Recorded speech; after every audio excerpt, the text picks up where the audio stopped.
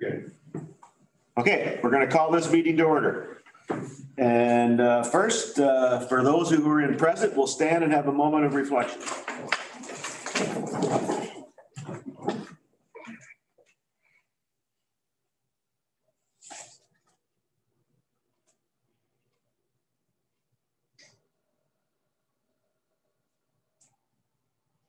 Thank you. That's interesting. We actually had to stand for it this time.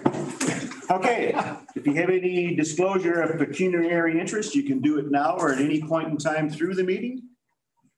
Bob Wilhelm? Wilhelm's official plan amendment? Sorry? The official plan amendment? Yeah. Okay. Which one? Bloman's the official plan amendment for Perth South? Yeah. Okay. Okay, any others?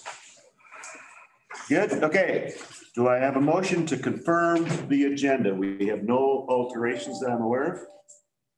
Doug Cullen moves, Hugh McDermott seconds. Those in favor? Carried. Okay, consent agenda. We have items 5.1 to 5.14. Does anyone want to see anything pulled or discussed? Councillor Hurley. 5.3 in regards to the clean fuel standard. Okay. Yes, Todd? No. Or sorry, Matt, I mean. 5.12 and 13, they're the same item. Okay. Bob Wilhelm? 5.14. 5.14. Okay, that's the Confederate flag issue. Yes. Okay, do we want to move those down to other business or do you want to deal with them now? Bob? I can deal with mine very quickly. I just like to see Perth County request that the provincial and the federal governments deal with this issue through their regulatory ways they can. Okay. A resolution. So do you want to make a resolution that we forward that on to the provincial and federal governments as well as to the MP and MPP? Yeah. Okay, moved by Bob Wilhelm, second by Daryl Hurley. Any discussion on that? Carried. Oh, sorry, in favor? Carried. We might as well deal with the 5.3 and the other two as well at this time. Yeah, no thanks. Morning, everyone. Yeah, 5.3 here again with this clean fuel standard that is being pushed down from the federal government. Essentially, it's quite confusing and interesting again, as Mr. Borson has alluded here. He works with the grain farmers. They have great concerns. Again, setbacks that are just encroaching on private property. And as he says, expropriation, you know, and it's happening. I'm not in favor of it. I'm sure there's many around this table read that and felt confused and concerns as well. So I think we need to get our MPP involved in this. I'd also like maybe if we could send a letter, if you would, to some Huron County and neighboring counties with this, that we don't approve of it in this. It's too much. It's too much. So Matt, do you want to add some comments then too right now? Yeah, I think that like after kind of reading the outline that Mr. Borson attached to it, I was kind of confused as to what the government was actually proposing, but I did see the fact that they wanted only credit farmland 30 meters from a waterway, but no definition on what kind of waterways, whether they're municipal drains or natural water course or anything. So I think we need some clarification from our upper levels of government exactly what they're proposing. Okay. Todd or Doug, do you have anything on that? No. Walter? Yeah, I agree with the two previous speakers. I think before we make any decision on this at all, we should have somebody come in and clarify and explain it a little more detail, whether it's a member of parliament or whether it's somebody from the grain farmers. But yes, the document that we got was a little confusing as to exactly what's happening. And I agree with Daryl. I think once we get the information that we need, then we could, we could forward it to Huron County. I'm guessing the grain, like, I don't know if anybody else has got calls from grain farmers. I know I've had a call from them trying to explain and wanting you to lobby Minister Freeland, but I think we need to collect the information first, and then we can send information or ask for support from neighboring counties. Okay, so somebody want to make a resolution to that effect? Walter, so your resolution would read that we have somebody come in to explain this to us? Yeah, and whether it be a grain farmer of Ontario or a MP? Yeah, like I'm thinking John Nader, but even somebody that knows a little bit more about this program. And once we receive the information, then we would forward it on and support. Yeah, we can decide what we're going to do at that point in time. Anybody want to second that? That would be Daryl. Any comments? Those in favor of that? That's carried unanimously. Perfect. So now I have a motion that we've dealt with those. The council receives the consent agenda items 5.1. I had noted Councillor Wilhelm for 5.4. No, five. He was 5.3. We already 5.3. 5.3. We've already done with this. Matt was 5.1. 1, 2. Oh, do you want 5.1 as well? 1, 2, and 1, 3. 5.12 and 13. Okay, 12 and 13. Matt? I'd just like to ask staff to consider looking into the request for this roundabout and bring information back to county council as to what we're at with it all. I know it's been discussed previous, and we can get around an update when John's on later on. I know there's been lots of discussion back and forth as to what Wellington County's timeline thought they were. It was a push 2 years ago. Well, then they changed people and it became a non-push. They had other intersections that they wanted to deal with first. It is on their radar, but we'll let John update you because he's been back and forth several times with Wellington County on this one. oh, that's great. Anything else then? Okay. Sorry about that, Matt. Okay, I have a motion. Council receives consent agenda items 5.1 to 5.14 and approves the September 3rd, 2020 council minutes. Moved by Rhonda, second by Bob Wilhelm. Comments or questions? Not seeing any up there. Those in favor? It's carried. Moving on. Okay, so we are moving now to public meeting. Public meeting hearings, delegations, and right now we're going to deal with the surplus farm dwelling proposed policy amendments. Public meeting OPA 189-01, October 1st, 2020. So do we need to close and go into closed session? Just recess. We're going to recess council and move into the public meeting. So I have a motion that the council recess and open the public meeting at approximately 9:08. Moved by Walter, second by you. Those in favor? It's carried. Okay, so I'm going to call this portion of the meeting to order. You need disclosure of pecuniary interest. You can do it now or at any point in time through the meeting. And I need a meeting, Bob? I'm declaring on Blowman's. Oh, this one's with the official point. Oh, okay. The Blowman's was after this. Oh, okay. Okay, I need a motion to confirm the agenda for the OPA. Moved by Matt, second by you. Those in favor? That's carried. So then we move on to 4.1, public meeting for consideration. And I'm assuming I'm going to have Sally get on here and we'll let her lead the way. Sally, David, not sure who else we'll have, but.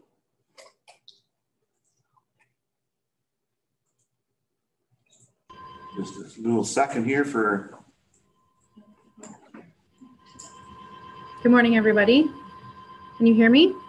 We can hear you. I just haven't seen you yet. Yeah, I'm just, there we go. Okay, here I am. Perfect. All right, I would like to share some slides with you this morning. So Sean is going to help me share my slides with you or share my screen with you. And then we will get started. Just like this. It's Sean. Yep. You just need to click share screen at the bottom. So if you hover your mouse over the screen, and you'll see at the bottom, share. There we go. Okay.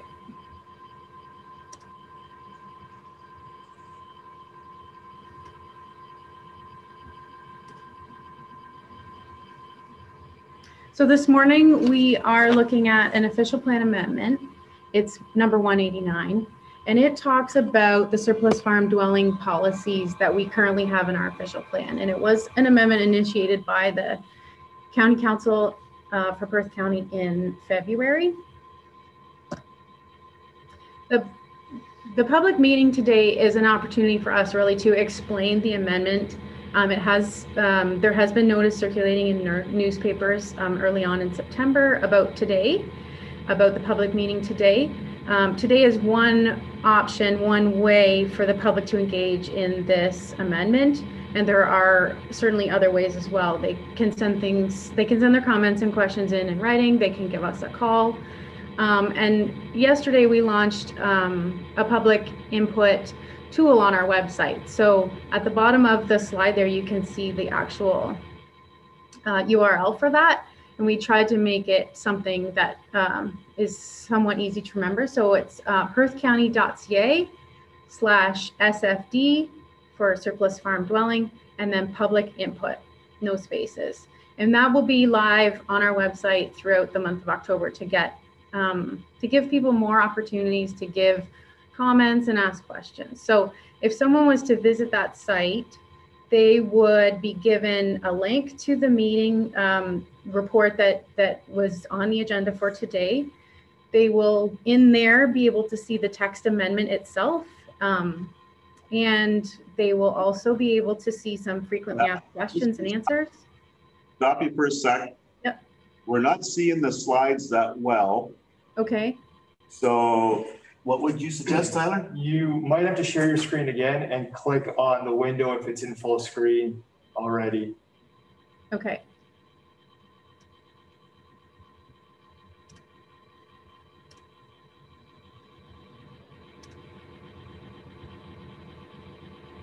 That's better.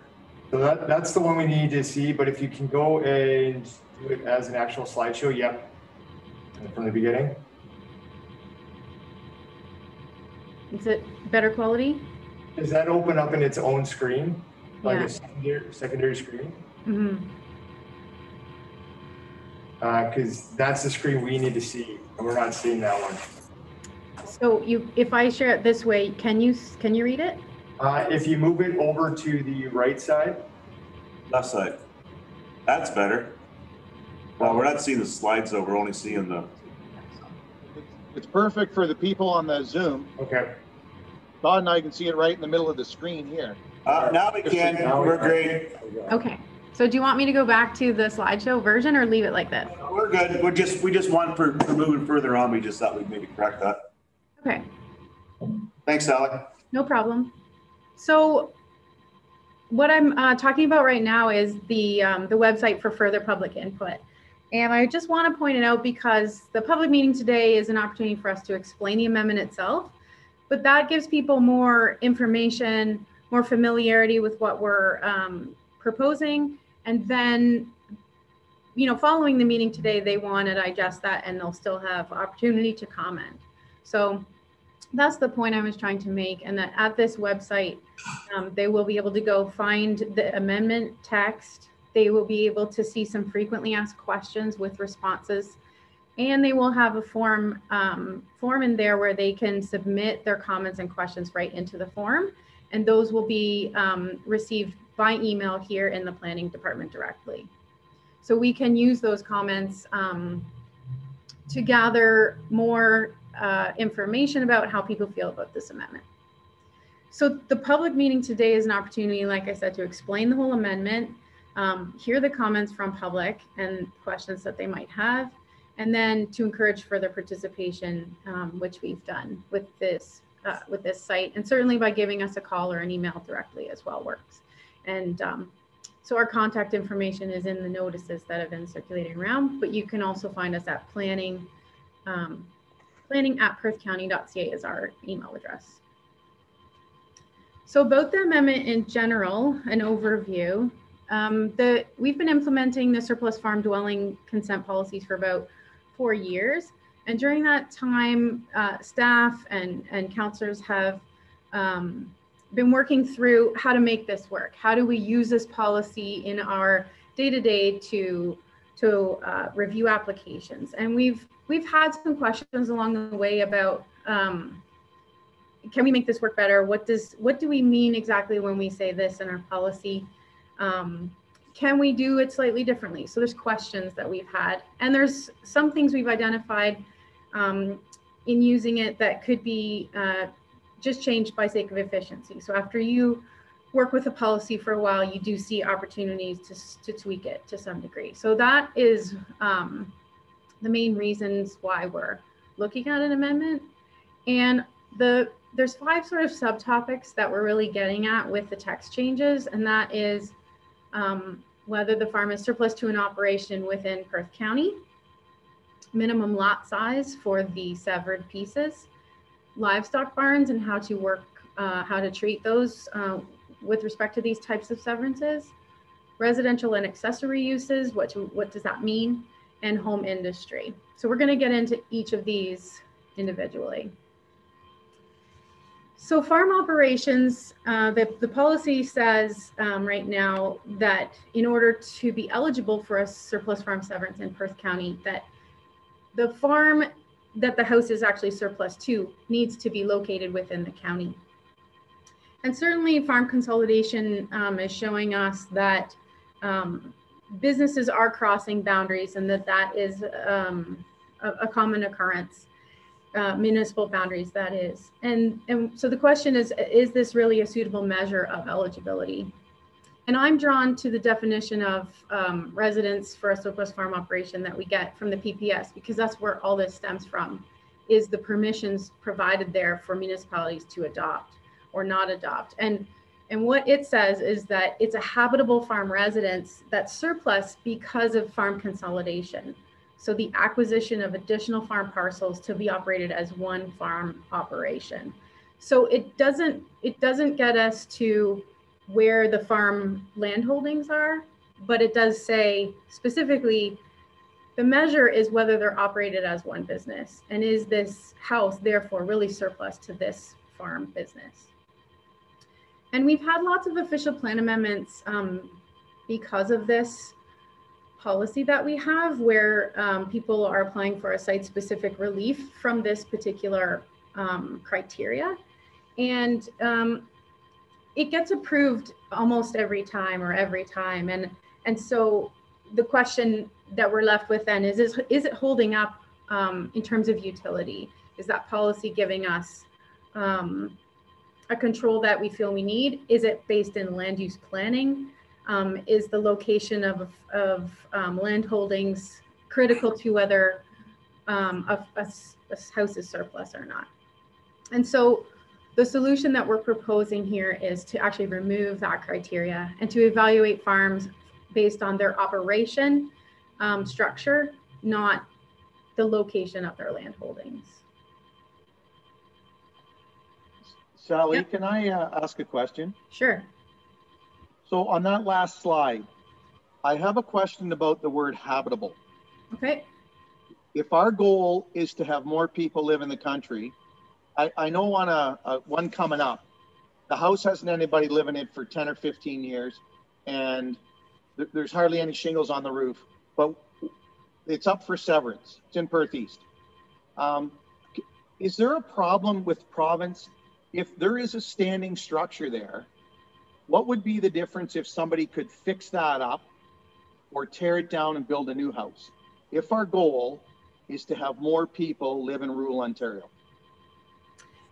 It's a judgment call on a case-by-case basis. So the eligibility is that there's a habitable dwelling there, and that we are actually entering the notion of creating fragmented properties in our agricultural areas because we want to preserve existing housing stock.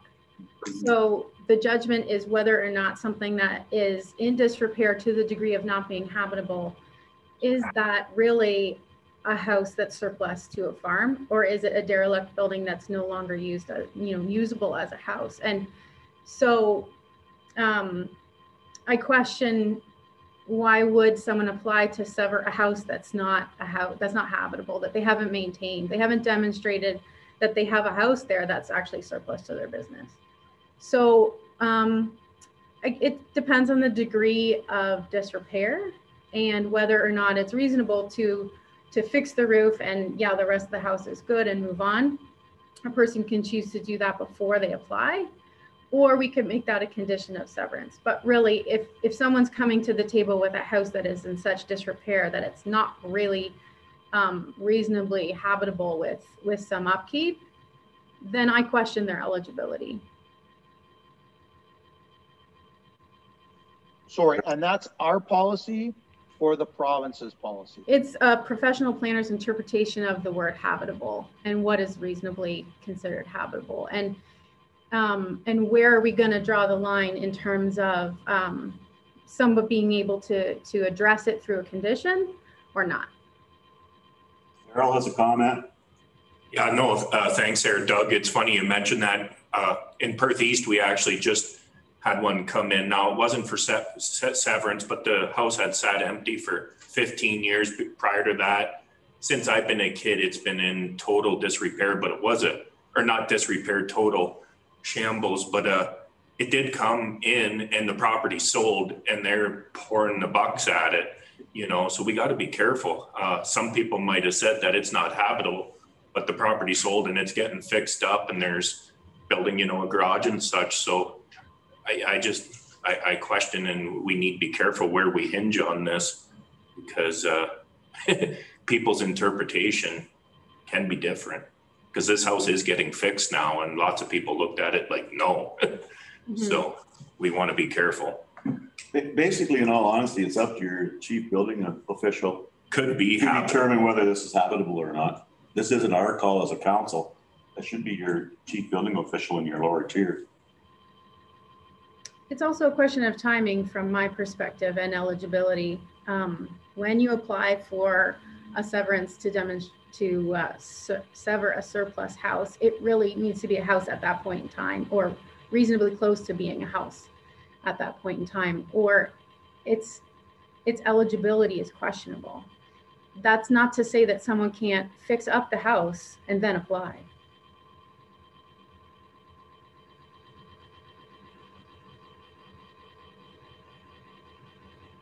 Okay. Carry on. The next item to talk about then is minimum size of lots and residential uses. So we look at a residential use, especially in zoning bylaw terms, as the house, but it's more than just a house. It's the use of that property. So it is, maybe it's a pool or a garage or the yard. Those are part and parcel of the use of a residential use. And so when we look at the residential use here, we do consider some of those accessory things as part of it. And certainly in a rural area, there are a few differences in what a residential use might include. And I'll just give some examples, maybe it's a windbreak, maybe there's a pond or something close to the house, maybe it's a shop or a shed that they use to put a tractor in to blow snow, because blowing snow in the rural area means something a little bit different sometimes than shoveling your driveway in town.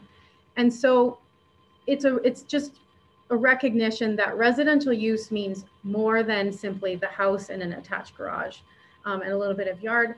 It means the use of the property, the maintenance of the property, and a recognition, the second recognition, that in the countryside, in a rural area, that is slightly different than what you would find in town for a rural use. So what we are attempting with this language is to acknowledge that and remove some of the prescriptive language that limits or really tells you exactly what is considered to be the use. And it allows for us to recognize differences, to look at an individual property as a individual place with unique characteristics, and for the process to really evaluate strongly what is the use here. And our overarching goal is always to protect agricultural land. The severance of a surplus house, it's something that we've decided to do in Perth by having these policies. And so we want to do it in a really responsible way. And what we want to be able to do is to use the characteristics of the individual property to help to define what that minimum size is, and to question each item and whether or not it's part of the use, whether it is contributing to the size of a property expanding beyond what is truly minimal. And so the solution proposed through this amendment is to recognize the differences between rural and urban, and to use the unique characteristics of a property to determine truly what is minimum, and to let the process and the guidance from that PPS work through. There is no set size for what makes sense or what is allowable for a surplus farmhouse severance. And our job as planners is to bring you what we believe the minimum size is, and then for council to evaluate it independently as well and say, yeah, we can see that's minimum, or actually it could be smaller or bigger, I guess, is the option. But it's really about putting language in our official plan that reflects the goal of protecting agricultural land, and also recognizing that these properties are not just a house and a pool and an attached garage. There's a little more to it sometimes when you live in the country, and there's existing building stock out there that we can consider rather than going through the motions of demolishing something or removing something useful when it's actually in a pretty close proximity to the house and could be considered an accessory.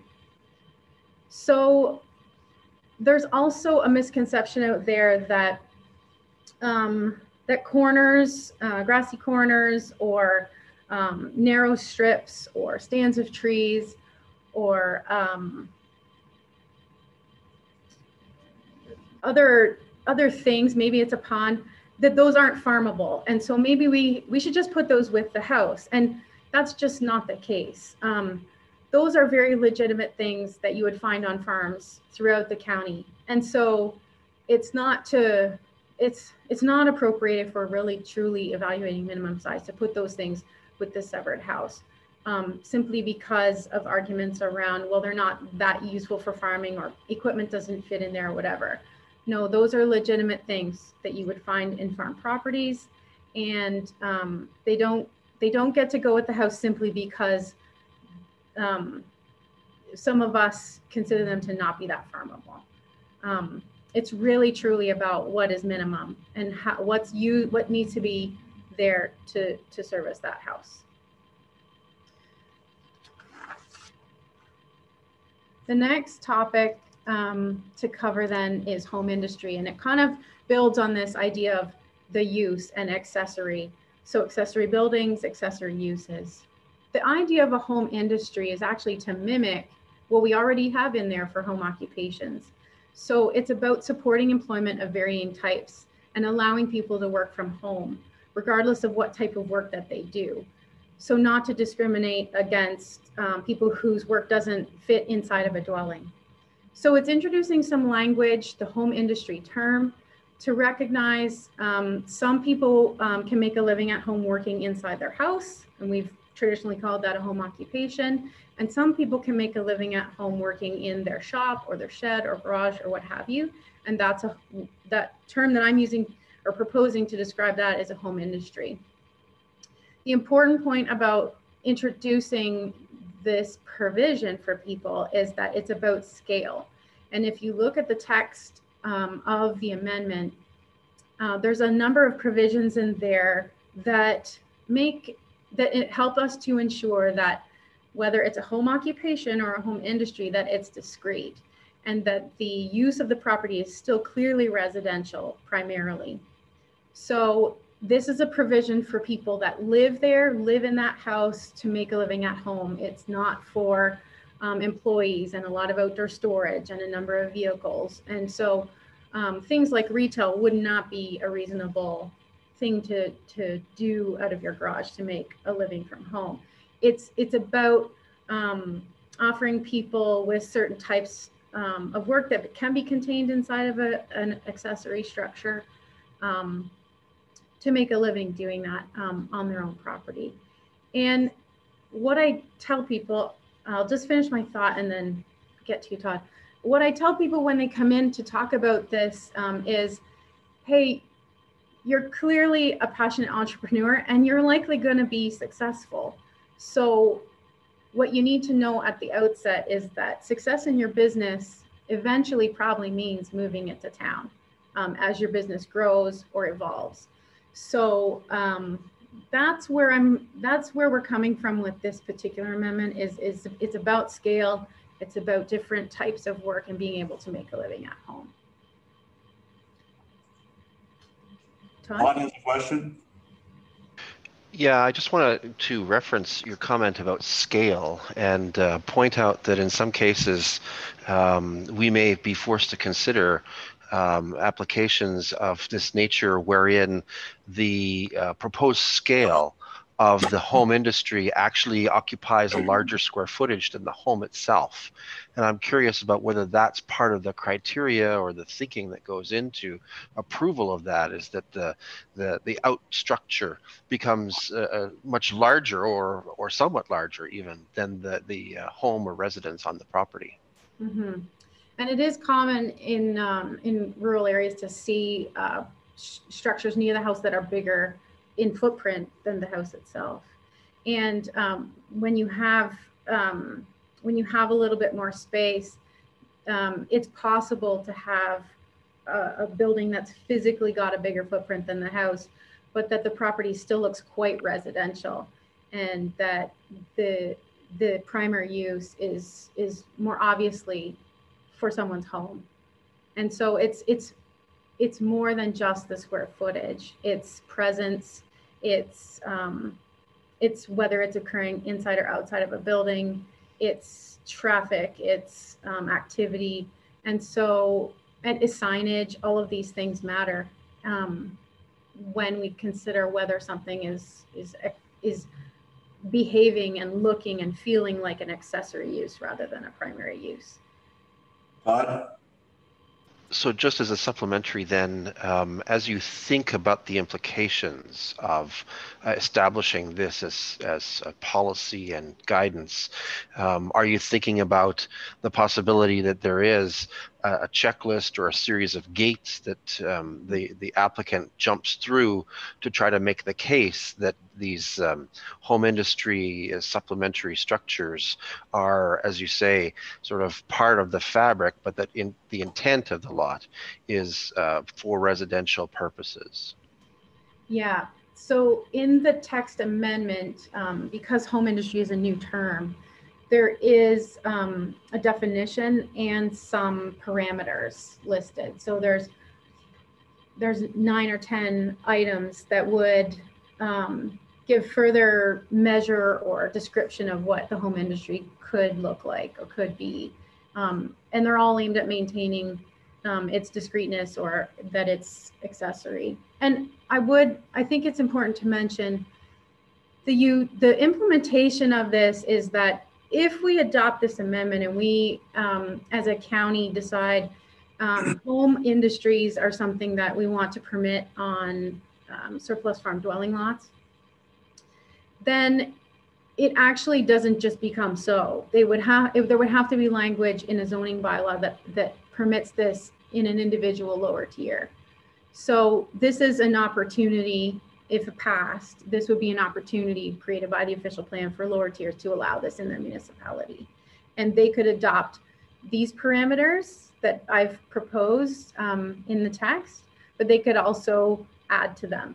But this is a minimum. You would have to do these things in order to describe or limit, characterize and restrict a home industry. You're okay with that, Todd? Yeah, he's nodding, yeah. Okay, anybody here got a question about that? Daryl? Yeah, just quick. Yeah, great, Sally and Todd. Thanks for bringing that up.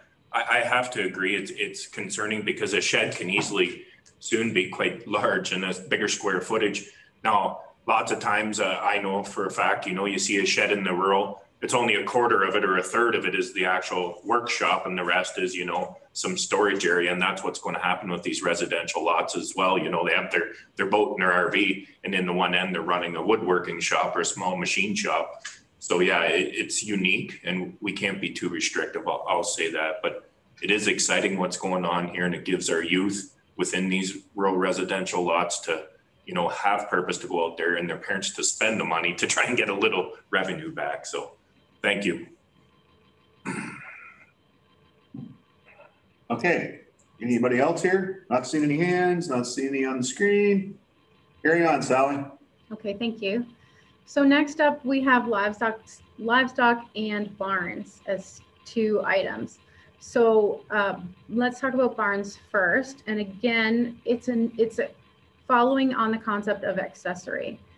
So whether or not a barn could remain on a severed piece of property, if we were to implement the language that I talked about with respect to the residential use and accessory uses, and recognizing that there are some unique characteristics in a rural landscape versus an urban landscape, then what that language does is it does provide an opportunity for us to look at a barn that's existing on a property that's in close proximity to the house and can be converted to not be a livestock operation, a structure for that use, that we could consider it to be an accessory building in which someone could do their storage or put their tractor or have their home industry. So it's not a yes or no, barns are allowed or they're not allowed. It's the language,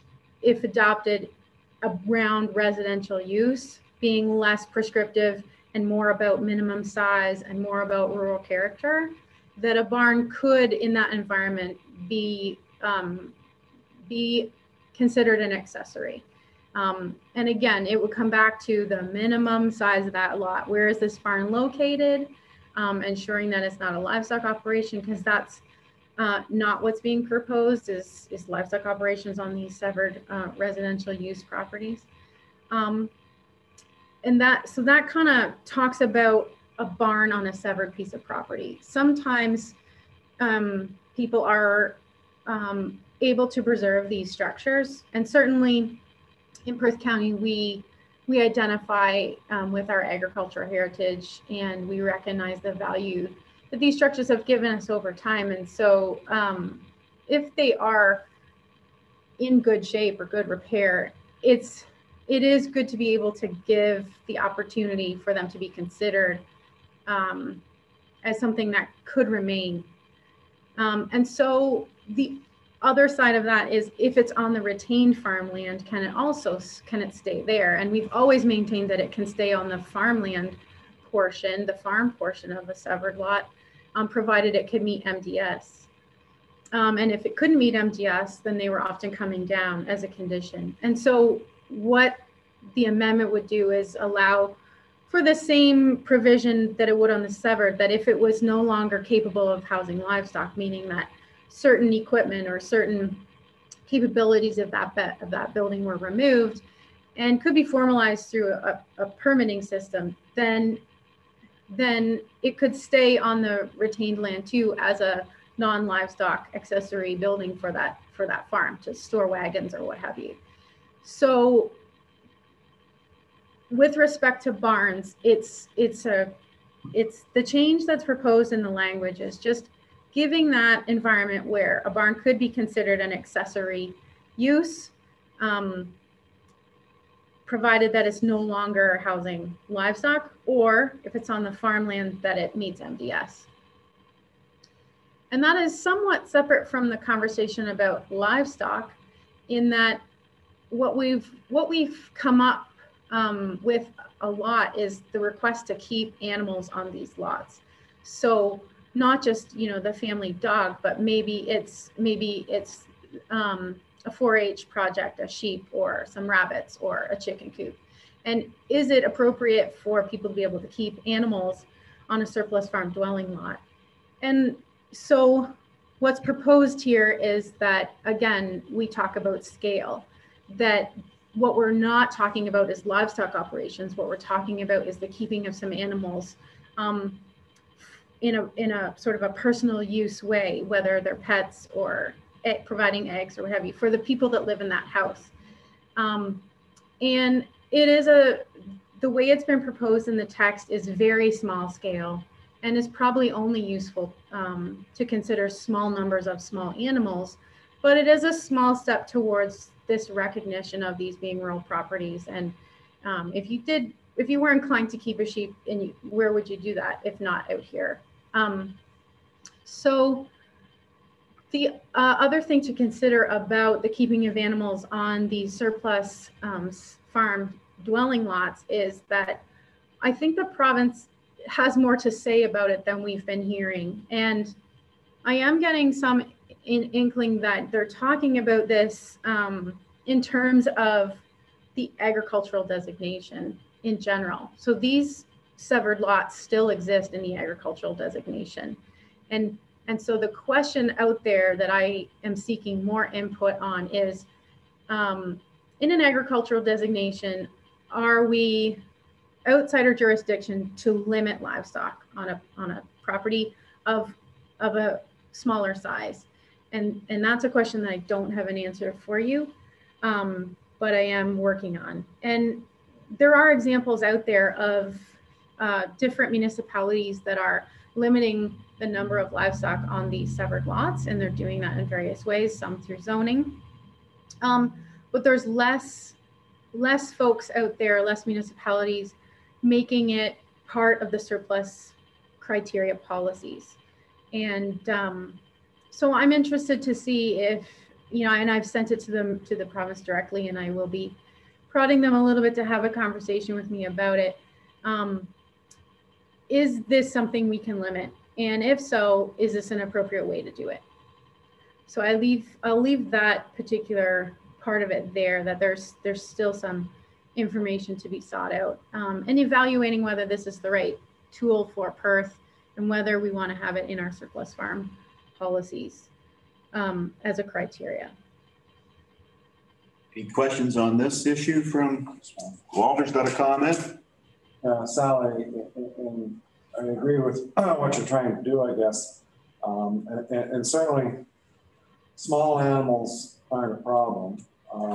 But I guess the concern you end up like, where do you stop it at small? You know, we're talking about rabbits and we're talking about sheep. But a lot of these younger people, younger families that move out to the country, you know, like they appreciate the country living. And I'm kind of speaking personally here now. If you've got girls in your family, the first thing they're going to want to do is have a horse. So, you know, how do you handle that? You know, because a horse certainly isn't considered a small animal, but right. One horse is really, it's a pet, you know, it's no different than a dog. So it's something that we're going to have to deal with, I think, at some point in time. Yeah, that's a great point. And what text has been proposed is this notion of 10 square meters or less of housing.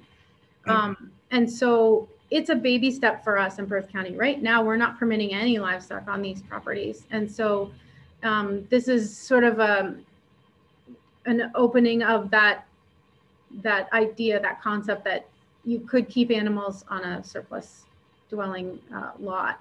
And so, yeah, it may be, maybe we don't have the mark quite set right.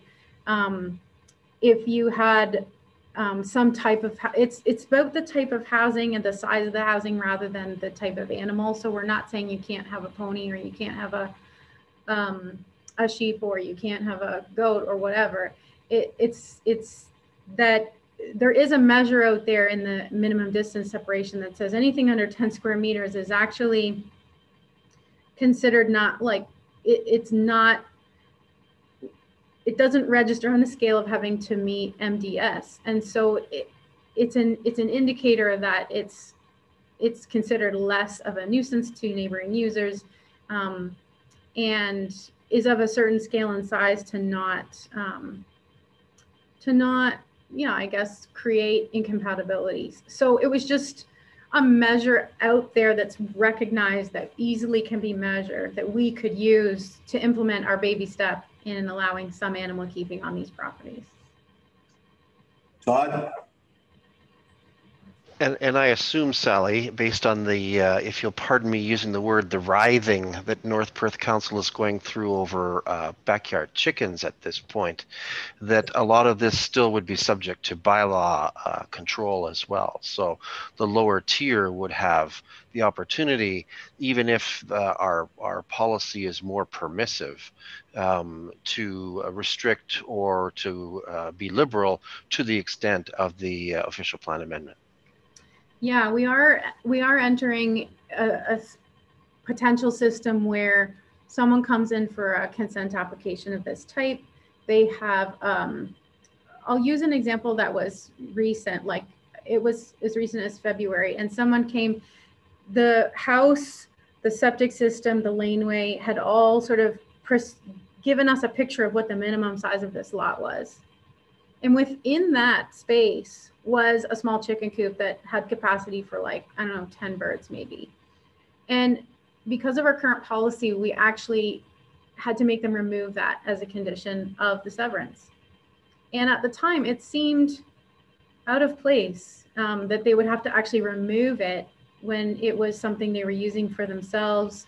It was, you know, so small in scale that it was not causing nuisance or incompatibilities. And the neighboring use is agriculture. So that was one of the things, or many of those kinds of examples that prompted this like sort of baby step towards keeping of animals. But you're right. It would again provide the lower tier with the option of like implementing it or not through zoning.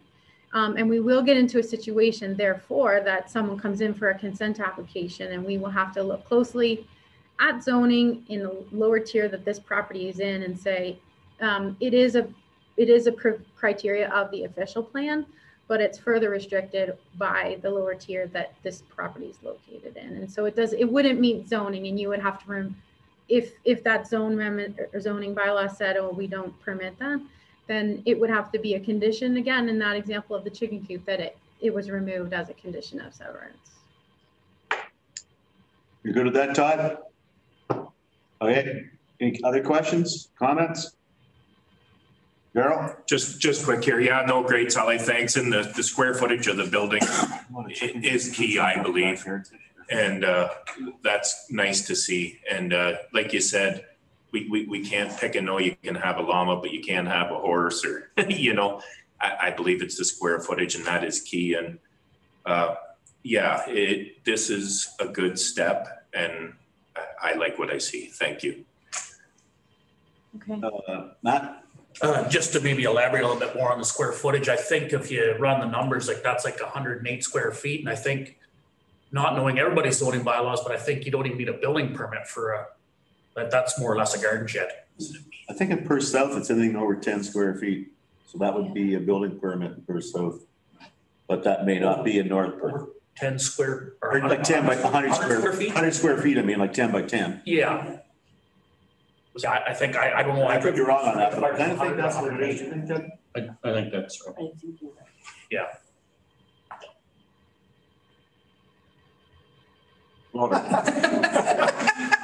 I'm looking at the screen, I'm looking down here. Through all this, Sally, I appreciate what we're trying to do, and you know, a comment has come up several times that the surrounding uses is agriculture. And that's a kind of a key thing to keep in mind. And I think a concern of a number of people in the rural areas that are adjacent to a potential severed farmhouse is the impact that it may have on standard farm practices. And out in the rural area, there's a number of small elevator systems that at this time of year, dryers are going to run 24 hours a day. You know, there's certainly in West Perth, we have a number of seed cleaning plants, and from time to time there might be, you know, dust emitted from them, and that's a concern that people come out from the urban areas to a severed farmhouse and have concerns about traditional farm practices that happen, and you know, I know in some cases we've made them sign that you're living in an agricultural area, but the concern is there that, you know, the impact that it'll have on some of these farm operations. Any other comments or questions? I just have one more comment to your comment, and I agree with you. But I know where I live, I have 3 separate houses all around me. So if we're going to go out and spread manure before a weekend, I'll phone up the neighbor and say, hey, you got anything big planned for the weekend? Because I was thinking of spread manure. Well, yeah, we're having a party on Saturday. So, okay, then I'll wait till Monday. They say thank you. It's never been an issue. You kind of have to work with the neighbors and not just be your own little entity down the middle. It does go a long ways. Anyway, that's my comment. Carry on, Sally. Okay, I'm on my final slide, and it is just to reiterate that we've gone through the amendment. Now we've sort of explained what we're trying to achieve, and now it's about hearing from folks, be that individuals, organizations, maybe it's agencies, maybe it's lower tiers. Hear from them about what do they think about these changes. Are there words that are sticky for them in the text amendment? Is it a concept that's that they want to comment on or ask a question about? And so I do encourage people to use this site for public engagement, to give us your questions and comments. I encourage people to call if they are unsure and want to talk about it a bit before they submit comments. Participating in this way allows, like submitting us something written using this website or using a piece of paper and regular old mail, provides someone with the opportunity to say, hey, I do have a question about this. I do have a comment about this. I care about this. It also gives them a chance to say, I would like to know when you make this decision. Can you please send me a copy of the notice when you get the decision? And that becomes our mailing list for the decision at the point in time when council's ready to make a decision about this amendment. And it also, it gives us an indication of whether or not we're reflecting the community's interests. So again, this website will be up for the month of October, with that November then being a target to come back to County Council with a recommendation about the amendment based on planning principles and public comment. Thank you, Sally. Todd? Well, I'm excited about the work that's been done, and I want to express appreciation from my part, at least, for the thought that's been given. I'll ask you a straightforward question. Have you considered stress testing some of the wording and some of the impacts of the changes that are contemplated by the wording against real files that have come in over the last 2 years to see whether it would substantially affect or impact the decisions that were made over the last 2 years on properties that have sought consents? Yeah, I like that question a lot. I have not sat down and written that out or put that into a chart, but since I joined the county a year ago, it's how I've looked at every severance. What would I do? What can I do today to evaluate this severance? And how would I evaluate this severance if I was given a little more freedom to use my experience and professional training as a planner? to do some interpretation, to look at unique characteristics of a property. And so formalized stress testing that's sort of charted, no, something I could certainly do and might very well entertain after this. But it is something in practice I've been doing since I came on board. And these amendments didn't come out of me sitting down and reading a whole bunch of other people, what are they doing? It came out of looking at files that were coming in the door and asking myself, what planning principles can be applied here to answer some of the questions that we're struggling with in implementation, and to create some efficiencies in our processes in implementation. And is there room in here to use land use tools and land use concepts to review and update this policy? So, and I've been doing that all along as I look at each application that comes in the door. So to some degree, the answer to your question is yes, I have stress tested it, but I haven't logged that necessarily. You good with that, Todd? Yep, thumbs up. Any comments on that in the room here? Better look sideways. Not seeing any. So I can do a motion to receive salaries report, but I think before we do that, we do have, I think, maybe one public person that's going to make comment. Is Krista Hulshoff available? Do you want to do the motion first? Well, I can. Just receive the report and then we'll move into the public comment. I can. Just maybe that person coming on might want to have comments with what we talked about because it's fully within their right. She will. And she still can, but okay, I have a motion. The county council receives a report entitled Public Meeting for Surplus Farm Dwelling Proposed Policy Amendments for Information. And the county council receives comments from the public for consideration of the official plan amendment while reserving a decision whether or not to adopt the amendment for a future council meeting date to be determined. Moved by you, second by Matt Duncan. Those in favor? That would be unanimous. So we do have at least one, I believe, person. Although I don't see any name up there yet. 10D7. There she is. Oh, at the top. Yeah.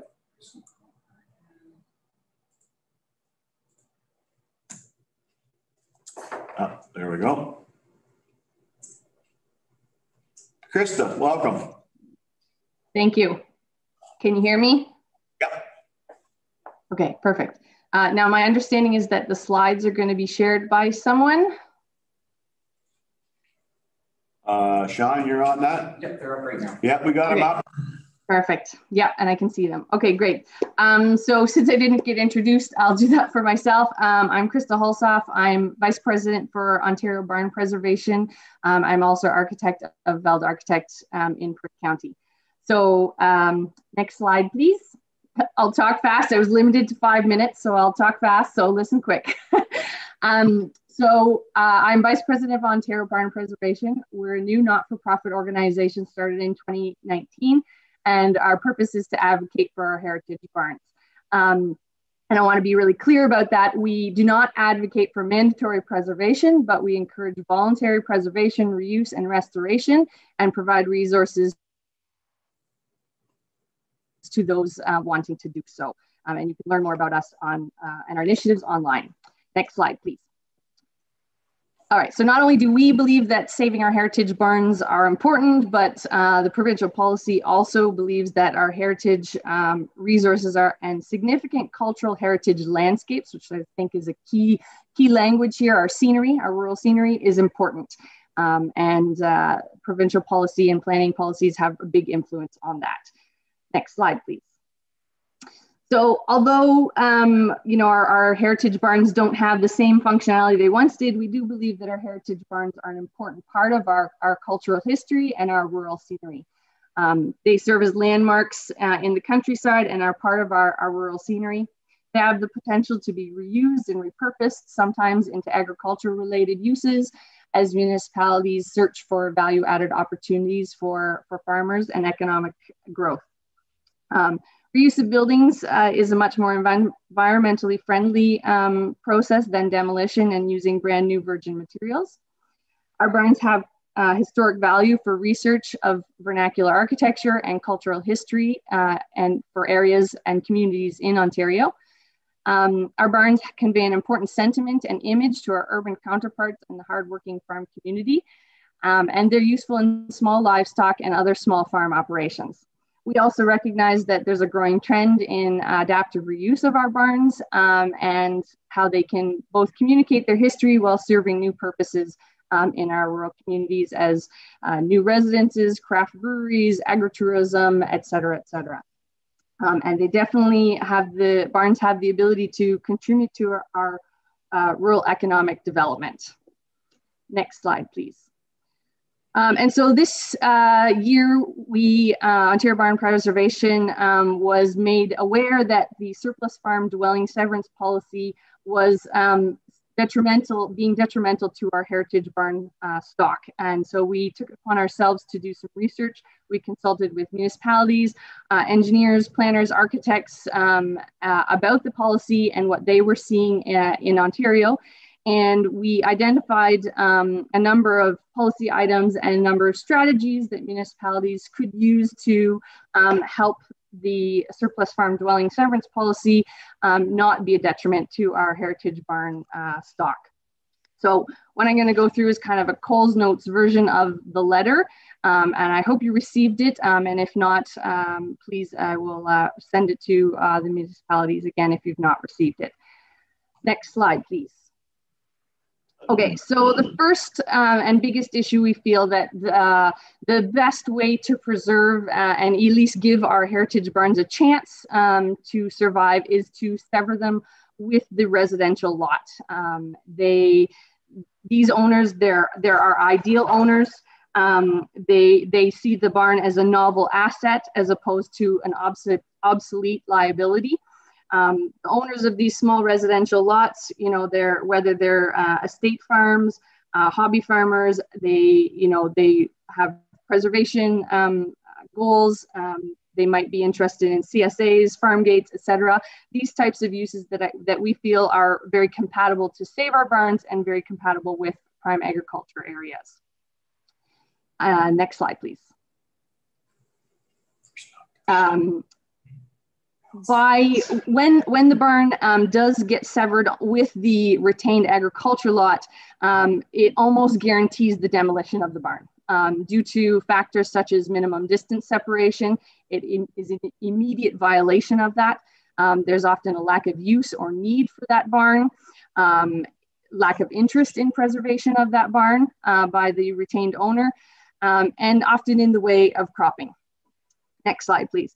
So we feel that the best way to allow barns to be severed with the residential lot to help give them a chance is by redefining that minimum lot area, which Sally presented, that can include not just the house, septic, and water, but can be considered as a case by case.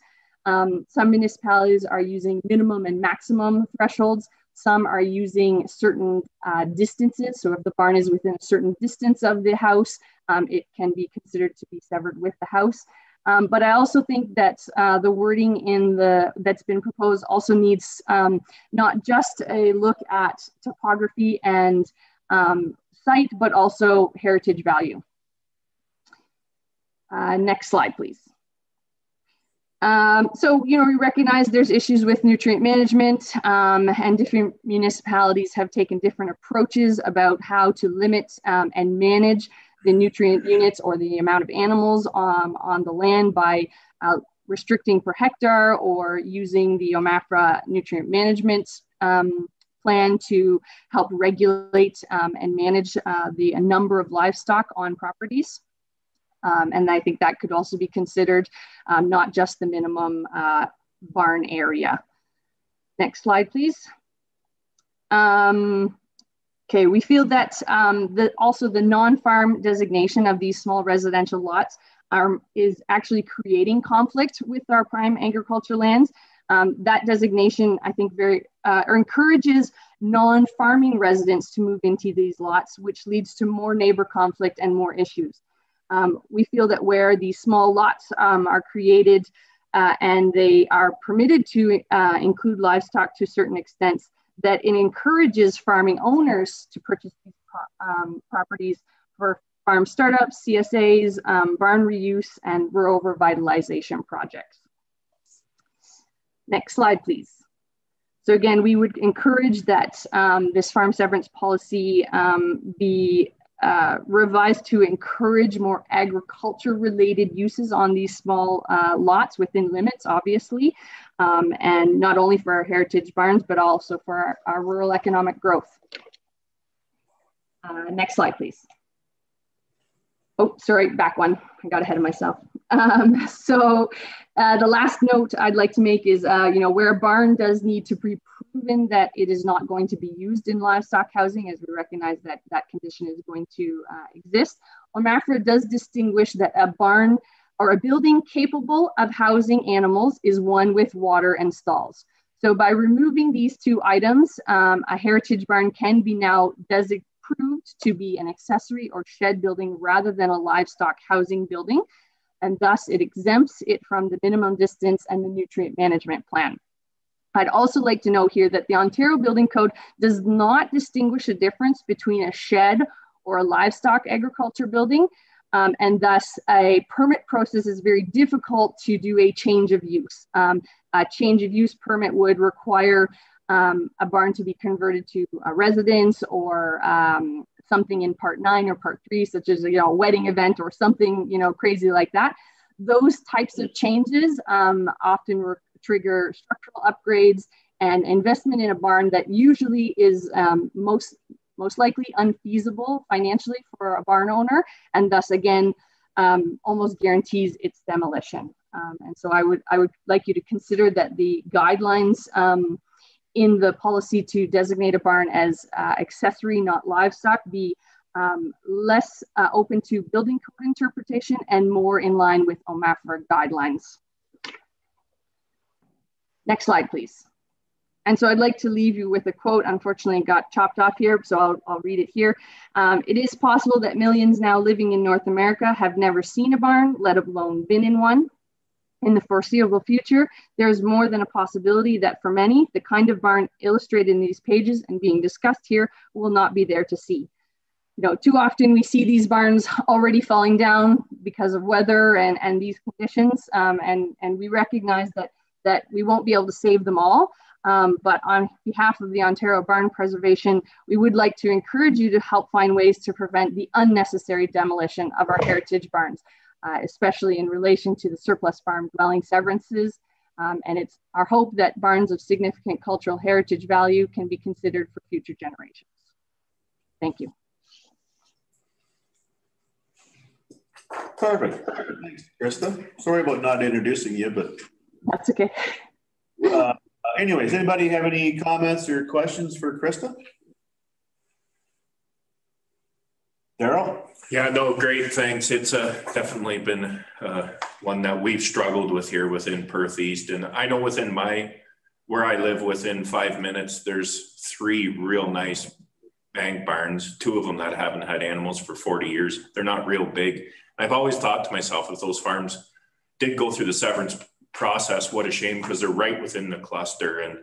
And again, I thank you for your work. I mean, at the end of the day, we go forward and times change, but I myself, and I know many others, have a soft spot for the traditional bank barn. And if we can save a few and they're within the cluster, I have to agree. And thanks for your work. Thank you. Other comments or questions? Not seeing any. Just so you know, Krista, in Perth South, we have done 2 surplus farmhouse severances where we did change the use of the barn, so the barn structure was allowed to stand. Perfect. Good. That's only two, and I don't think we've demolished actually very many barns, maybe one. Huh? There are some farmers out there demolishing very rapidly. But there are, and Bob Wilhelm just pointed out, there are farmers demolishing barns rapidly. And one of the reasons for that is to get a slightly reduced tax bill every year. And I know that is an ongoing. That's our next project. Yeah, and that'll be a tougher one. Anyway, thank you very much. Anything else to add? You're good? Thank you. Okay, we don't have any, Rhonda? I just have a question in terms of process now.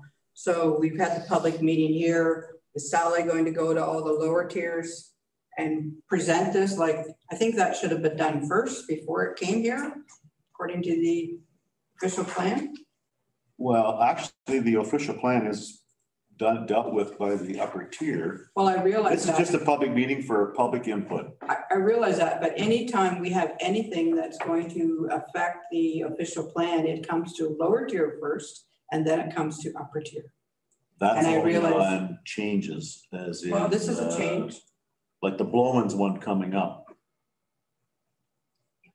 That's a request. But I'm just wondering. We can do that. I'm just wondering what the process is now. Is like, I think this should, every lower tier should have a presentation, because people don't pay attention to what's going on at county council, right? Oh, I'm not saying we're not going to do it at the lower tier. No, I'm just asking. We're just looking for the public input. Right, and I'm asking what the process is now. Is Sally going to go to each of the lower tiers, make a presentation, and then are we going to have another public meeting here, or how is this? Like, this is really tough to do because the public can't come in to the building with us and talk. Like we did the last time. We were in Moncton, we were in Stephenville. We had halls full of people making comments. This time around, we've had Krista, one, right? So either the public don't know what's going on and they don't care, or they're not aware of what's happening. And I'm just trying to figure out how we're going to make this that the public are well more aware of what's going on here. Well, I'll let Sally deal with this in a sec, but I will say that people were aware of it. I know Bob had people contact him. I've had people contact me what it was all about. I've had no phone calls. I shared it on social media. Sorry for speaking out. I probably had 5. Yeah, so I know, Bob.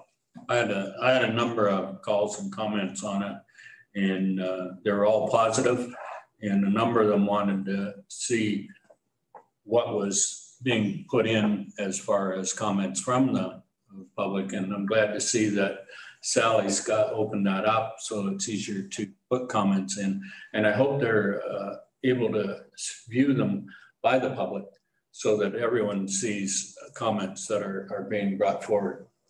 But yeah, for the lower tier, yeah, I think we should be involved. Show it down. Maybe Rhonda is maybe correct, or maybe did the ordering quite 100%, but hey, I'm in for this portion here. Like, this is no different than we approved surplus farmhouse services to start with. It started at the county, then it went to the lower tiers. So Sally, I'm assuming you're going to present this to the lower tiers at some point in time when we get all the comments and everything in. Yeah, I have us on my schedule. Perth East has reached out and asked that I come next week. I believe I'm going there on the 6th. And yeah, now that we've sort of opened it up, we've explained it. I'm getting calls as well, just like some of you have talked about. I have a better sense now about sort of what people want to talk about.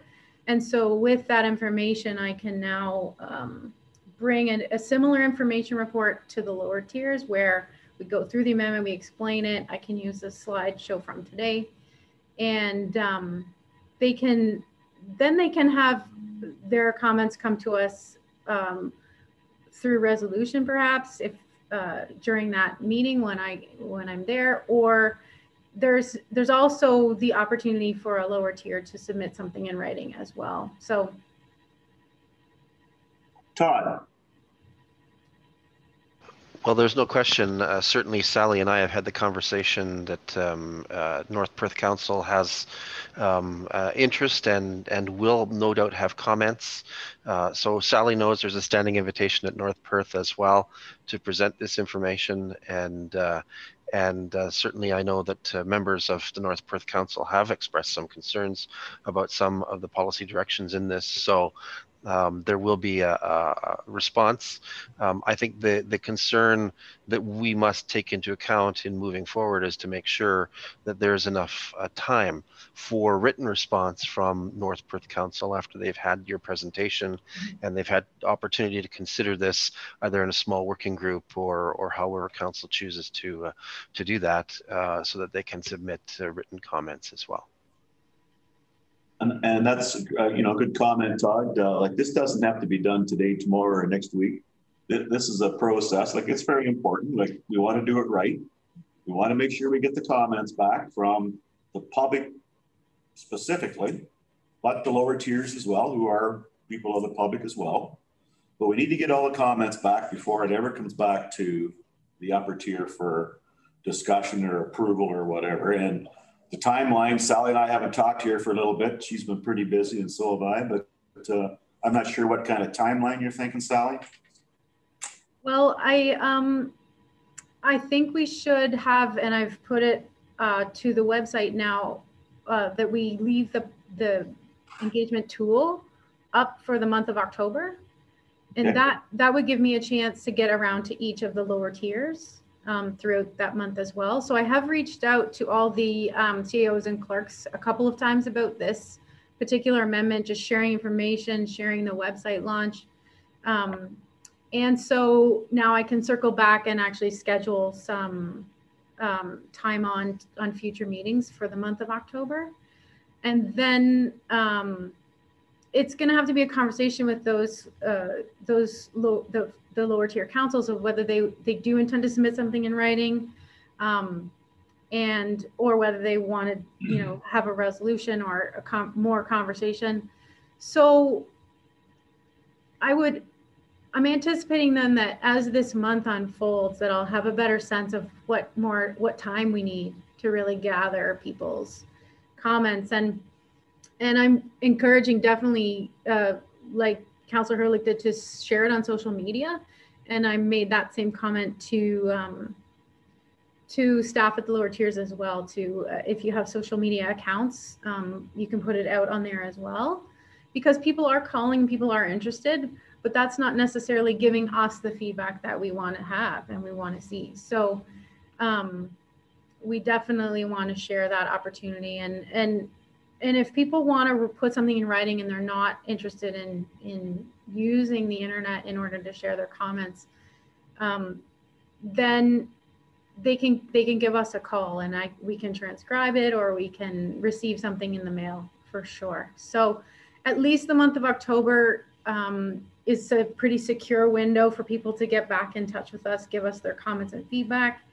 And then based on that visit with each of the lower tiers will tell me whether I have the information now to move forward with one of the county council meetings in November.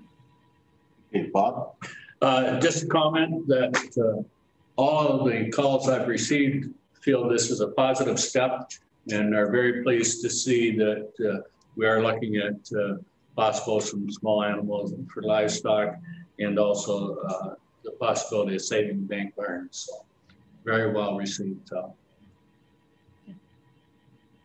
Yeah, actually, I had most of my calls were dealing with, if you drive around the countryside, you do notice there's a lot of little chicken coops sprung up in backyards since COVID-19 started. And Todd just going like this, and I know you guys are dealing with it up there, but you aren't the only one dealing with it, Toddy. It's all over the place. And it's not just the rural areas, it's in built up areas too.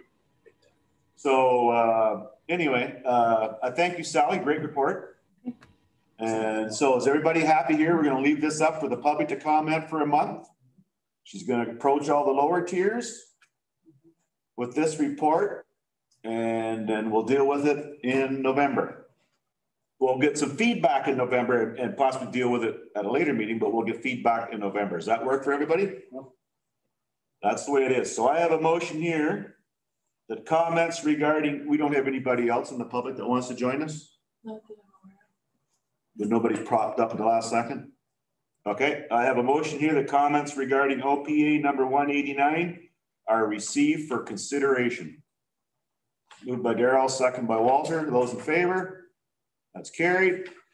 And I also have a motion here that the public meeting be adjourned at approximately 10:20. Moved by you, second by Bob.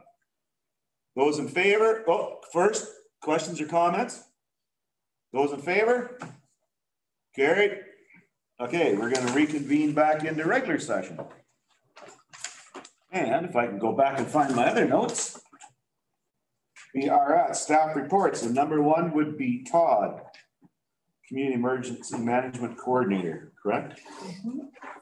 Through the order. Tyler? Through the order, there's a motion to reconvene. Oh, what? The regular council reconvene. Oh, thank you. Motion that regular council reconvenes at approximately 10:20. Doug Kellum, Daryl Hurlick. Those in favor? Carried.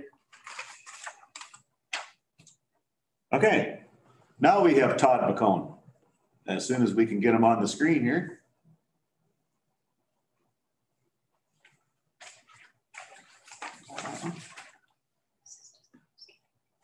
So this is just housekeeping. He's just giving us a report. Anybody has any questions? You're willing and more than willing to ask, but.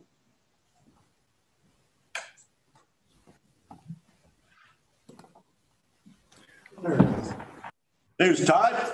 Welcome, Todd. Thank you, Your Worship. Can everybody hear me okay? Perfect. Again, good morning, Warden Aitchison and members of council. I did submit a report. I'm hoping that you all received. If it pleases council, I'd like to just take 2 minutes and summarize that report, if that's okay with you, Your Worship. Perfect.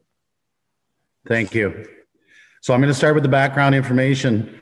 On January 30th, 2020, the World Health Organization declared COVID-19 a public health emergency internationally. And on March 11th, as we're all aware, declared COVID-19 a global pandemic. On March 13th, your CEMC activated the municipal emergency control groups within Perth County. And an interesting note, prior to that date, on March 10th, planning had already began with emergency management, police, fire, and EMS with a meeting called by myself. The COVID emergency response and emergency control group operations. I'm actively participating in joint countywide emergency control group teleconferences and with all the member municipalities, as well as the town of St. Mary's emergency control group meetings. At these meetings, I act as an advisor to these groups and help them navigate through their COVID response. Additionally, I'm in contact with all of my alternate CEMCs in Perth County, neighboring CEMCs, and the Provincial Operations Center regularly. I'm happy to report that all municipalities' emergency control groups are functioning extremely well. Our COVID response recovery guide. Staff worked to create a comprehensive recovery guide for the use of the county and our local municipalities as we entered the recovery phase. This guide provided the framework for municipalities reopening and establish and get things back to a pre-emergency condition. The guide focused on 3 main areas: human needs, economic recovery, and corporate operations. COVID recovery readiness framework. Staff contributed to the creation of a recovery readiness framework that guided the county's reopening of its public buildings, namely the courthouse, Stratford Perth Archives, and One Ontario. Priority areas for reopening were identified and risks associated with COVID were mitigated to what we see today in the operations of those buildings. Seasonal emergency preparedness. While COVID remains and continues to be a serious threat to everyone in Perth County and our local members, we still need to be prepared for all emergencies. I know I bring this up at all our emergency control groups, and I know I sound like a broken record, but we have to be prepared for everything: tornadoes, snow, whatever may get thrown our way. A guide to emergency shelter reception operations was generated with the assistance of Canadian Red Cross and HPPH to address this concern, and I distributed that to all my local municipalities. Business continuity planning.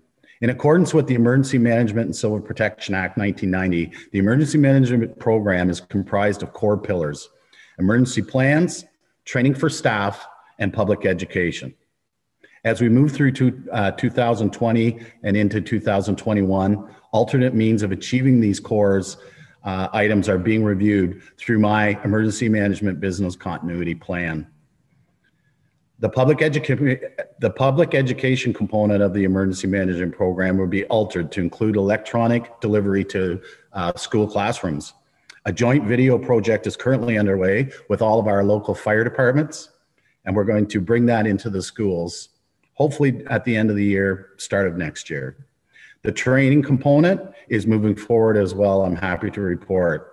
I'm speaking with OFM Field Officer Teresa Alzone to deliver a basic emergency management course that was originally scheduled for June of this year, held in Perth East, for later this year or early next year, depending on where we stand with our COVID crisis.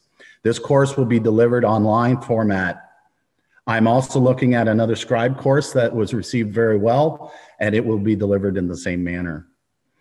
Other projects, Your Worship, I'm working on is our long-term care home COVID response planning.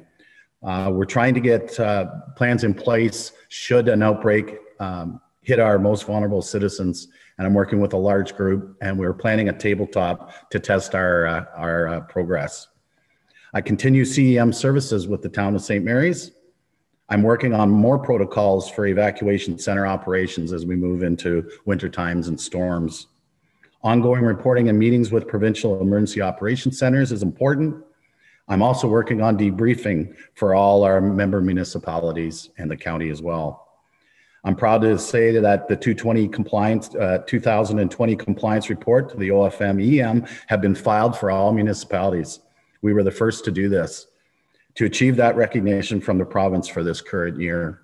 The reason I was able to submit that already is because we were in a declared state of emergency, and our operations allowed us to file at that time. Financial implications of my report. This is a report for information only. There is no financial implications. Connection to our strategic plan. My target goals: Goal 2, regionalization and service effectiveness. Goal 3, customer service excellence. And finally, Goal 5, corporate sustainability. Thank you, Your Worship and Council. If anybody has any questions for me, I can answer them at this time. Questions for Todd McCone? Todd Kazenberg. It's the battle of the Todds. Todd, I just want to express a great deal of appreciation for all the work that you do. We certainly are very aware of your presence and your support in North Perth, and you've done just an outstanding job as relatively new to the job, and certainly we can barely keep up with your pace in terms of how effective you've been. So you can add that to your performance review for the year, that you can just clip out this part of the video and show it to your manager, but outstanding work, and we sure appreciate it. Thank you, Mayor. Appreciate it. Any other comments or questions? Daryl? Yeah, no, Todd, great. Before I was in council, I wasn't aware of the work that goes into this by what you're running there. And it always concerns me, as we are all aware of the aging population we have and the health outbreaks and the vulnerability to our elderly, and there's such a glut of them. It's going to be unique what we strum up to, just so that they can be at ease, or if an outbreak happens within these homes, the response, it's going to be new and unique as we go forward for the next 20, 30 years. There's such an aging glut, and that's something we always got to keep in our back pocket and be aware of, that as much as it may seem new, it is, but it's to be expected. We're going to have new issues within our elderly, and we're going to see it because there's such a glut. So yeah, and that's something we need to bring forward to the public too, to let them aware that this is going to happen and the potentials are huge. So no, thank you.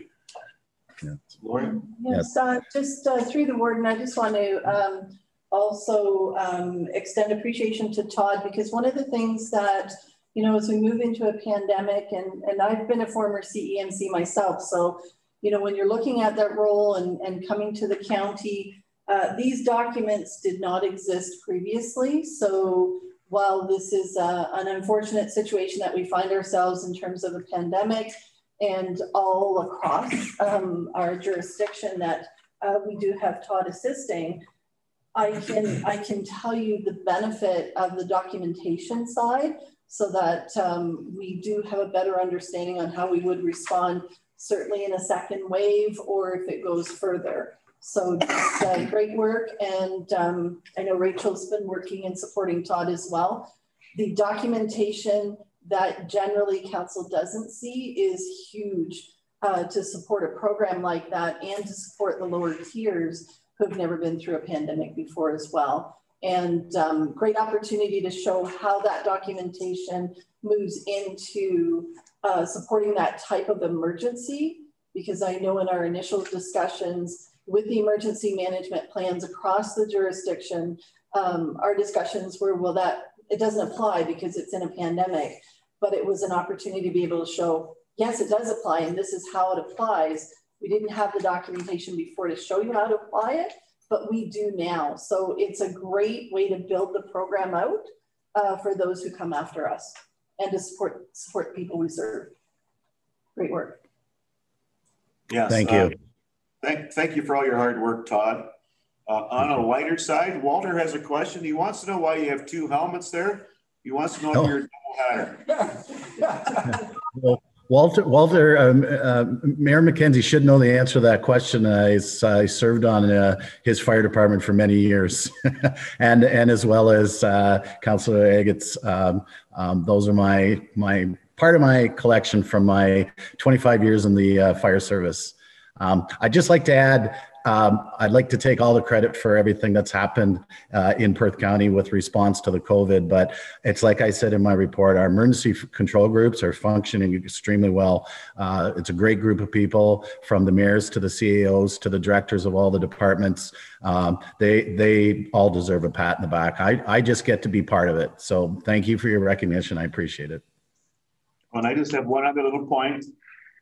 Seasonal emergency preparedness. I know I talked to John McClellan, 6 weeks ago, 2 months ago, and I asked if we had a plan coming up for the winter. When COVID started in the spring, we were out of the winter seasonal maintenance. And I said, you know, we got some sort of contingency plan in case we get into another wave going into the coming winter.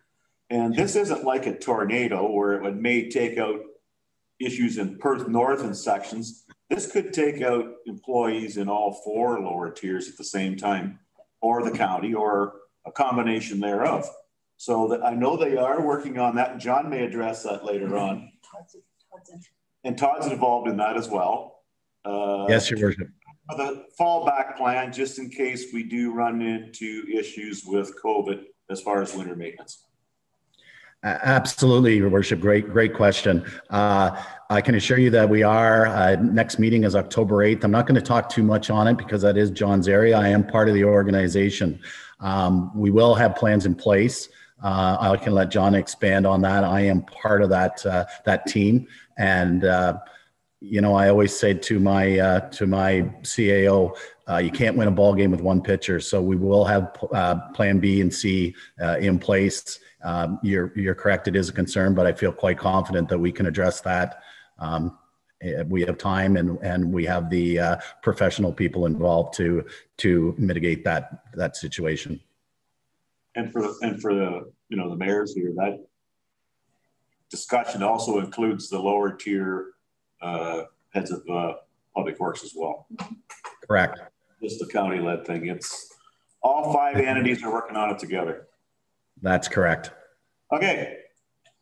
I have a motion here. Perth County Council receives the Community Emergency Management Coordinator Activity Update Report for information. Rhonda, Bob, those in favor? Carried. Thank you, Todd. Moving on.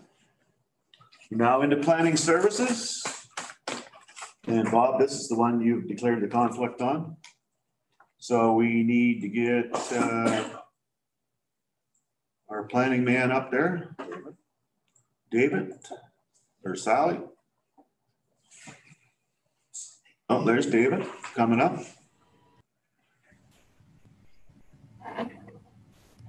I think. Yeah, there's David. Okay. So we now will do the application for the official plan amendment. Is Monteith Ritzma going to be on today? They were the agent on that. They're not showing up. Doesn't really matter. Okay, David, you're leading this. Okay, thank you, Warden Aitchison. Warden, members of County Council, the applicants on behalf of the owners of the subject property are seeking to amend the County of Perth official plan amendment number 187 for the purpose of allowing severance of a farm dwelling made surplus to the needs of a consolidated farm operation which is located outside of the boundaries of the County of Perth. The criteria for severance of surplus farm dwellings in the official plan does require that the dwelling be surplus to a farm operation located within the county boundaries.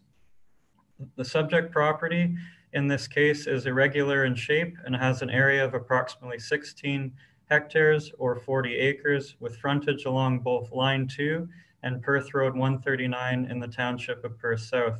The subject property is a corner lot that currently contains a single detached dwelling with an attached garage, as well as a swimming pool, farmland, and a water course in the form of a municipal drain. The applicants have provided in their justification materials that the subject property has been consolidated with farm holdings located in neighboring Middlesex County, more specifically being the township of Lucan-Biddulph. The driving distance between the subject farm and the designated home farm belonging to the consolidated farm operation in Middlesex County is approximately 9 kilometers. The subject property is located approximately 1.5 kilometers from the municipal boundary between the County of Perth and Middlesex County.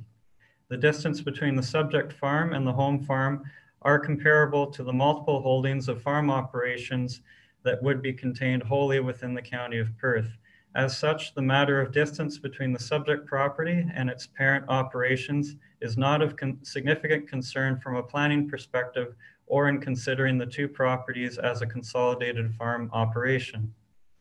The proposed amendment has been found to be consistent with the provincial policy statement, provided that the area of land to be severed be limited to the minimum size needed to accommodate the residential use and provide sufficient room for appropriate sewage and water services. While the applicants have provided a severance sketch illustrating proposed boundaries for the severed lot, these boundaries would be confirmed through a future consent application should the official plan amendment being proposed today be approved. A draft amendment has been provided, which is consistent with the application as found on Schedule F to our report. The County of Perth has not received any correspondence from members of the public in response to the circulation and notice that were issued on August 12, 2020 in regard to this application. At its meeting on September 1st, 2020, the Council of the Township of Perth South provided recommendation that the Council of the County of Perth approve official plan amendment number 187, and with a copy of this recommendation included on page 107 of the agenda under Schedule E to our report. In summary, the Planning Office recommends that County of Perth Council receive our report concerning official plan amendment number 187, that the respective bylaw be presented for approval, and that County Council approve the application for official plan amendment made by Monteith Ritzma Phillips Professional Corporation on behalf of Johannes Blumen and Hendrika Blumen-Holst for property described as part of Lot 25, the East Mitchell Road concession being Part 1 on Plan 44R504, Blanchard Ward, Township of Perth South, with municipal address of 4832, Line 2. That is the summary of our report and recommendation to Council, and I'd be happy to answer any questions that Warden or members of Council have regarding the application. Thank you. Thanks, David. Todd? Well, I take note of the size of the parcel that is proposed for severance, and it is quite remarkably large. Not that I inherently don't believe, as we've just talked through the OPA, that we need to look at each of these with a degree of uniqueness. But, you know, when I look at this particular parcel, you can see where there are lines of trees. I know nothing about those trees. I do not know how mature they are. But if that's the basis for setting a lot line, I would say that that some of our historical choices with regards to this might need to be borne or weighed in on this particular application. It does seem like a large parcel at 3.5 acres. Okay, your comments are noted there, Todd, but we're actually not dealing with severance today. We're only dealing with the official plan amendment. The size of that property will be dealt with when it comes to Perth South Council for severance, but it can't come to Perth South Council until we approve the official plan amendment. And my comment's going to be when we started the official plan public meeting with Sally there, one of the first things we talked about is exactly this right here. Somebody who lives in a different municipality and wants to sever a house. So if we change that, then that'll eliminate these official plan amendments. Anyway, does anybody else have any comments or questions for David? I don't see any. I've got a motion here. County, and just so you know, Walter sat on that public meeting at Perth South with me, as Bob had a conflict, so that's why you'll see Walter and myself as part of the public meeting. The County Council received the application for County Official Plan Amendment by Monteith Ritzman Fellows Professional Corporation on behalf of Johan Bloman and Hendrika Bloman Hulst, OPA 187, for information, and that the respective bylaw be presented for approval.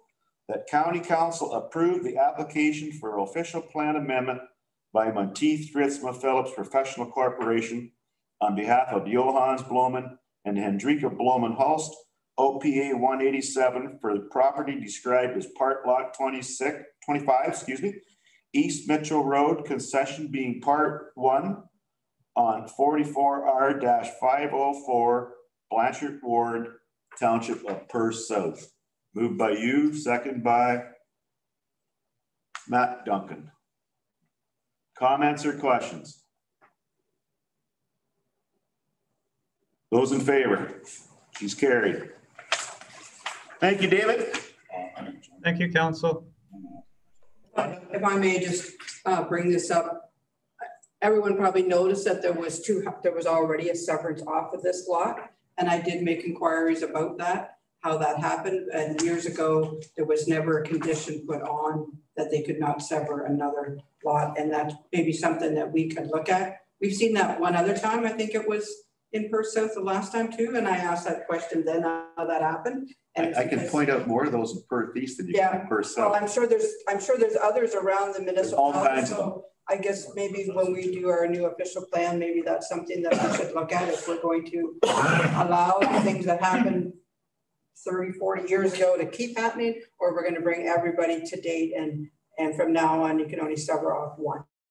That's actually looked after when you do your zoning amendment change after the severance is done, which prohibits additional buildings. Right, and I asked Sally about that, and she said a policy could possibly be made in our new official plan. I'm just saying that that's something that I think we have to look at sometime down the road. Well, I'm not saying we don't, but it is being looked at temporarily with that zoning change.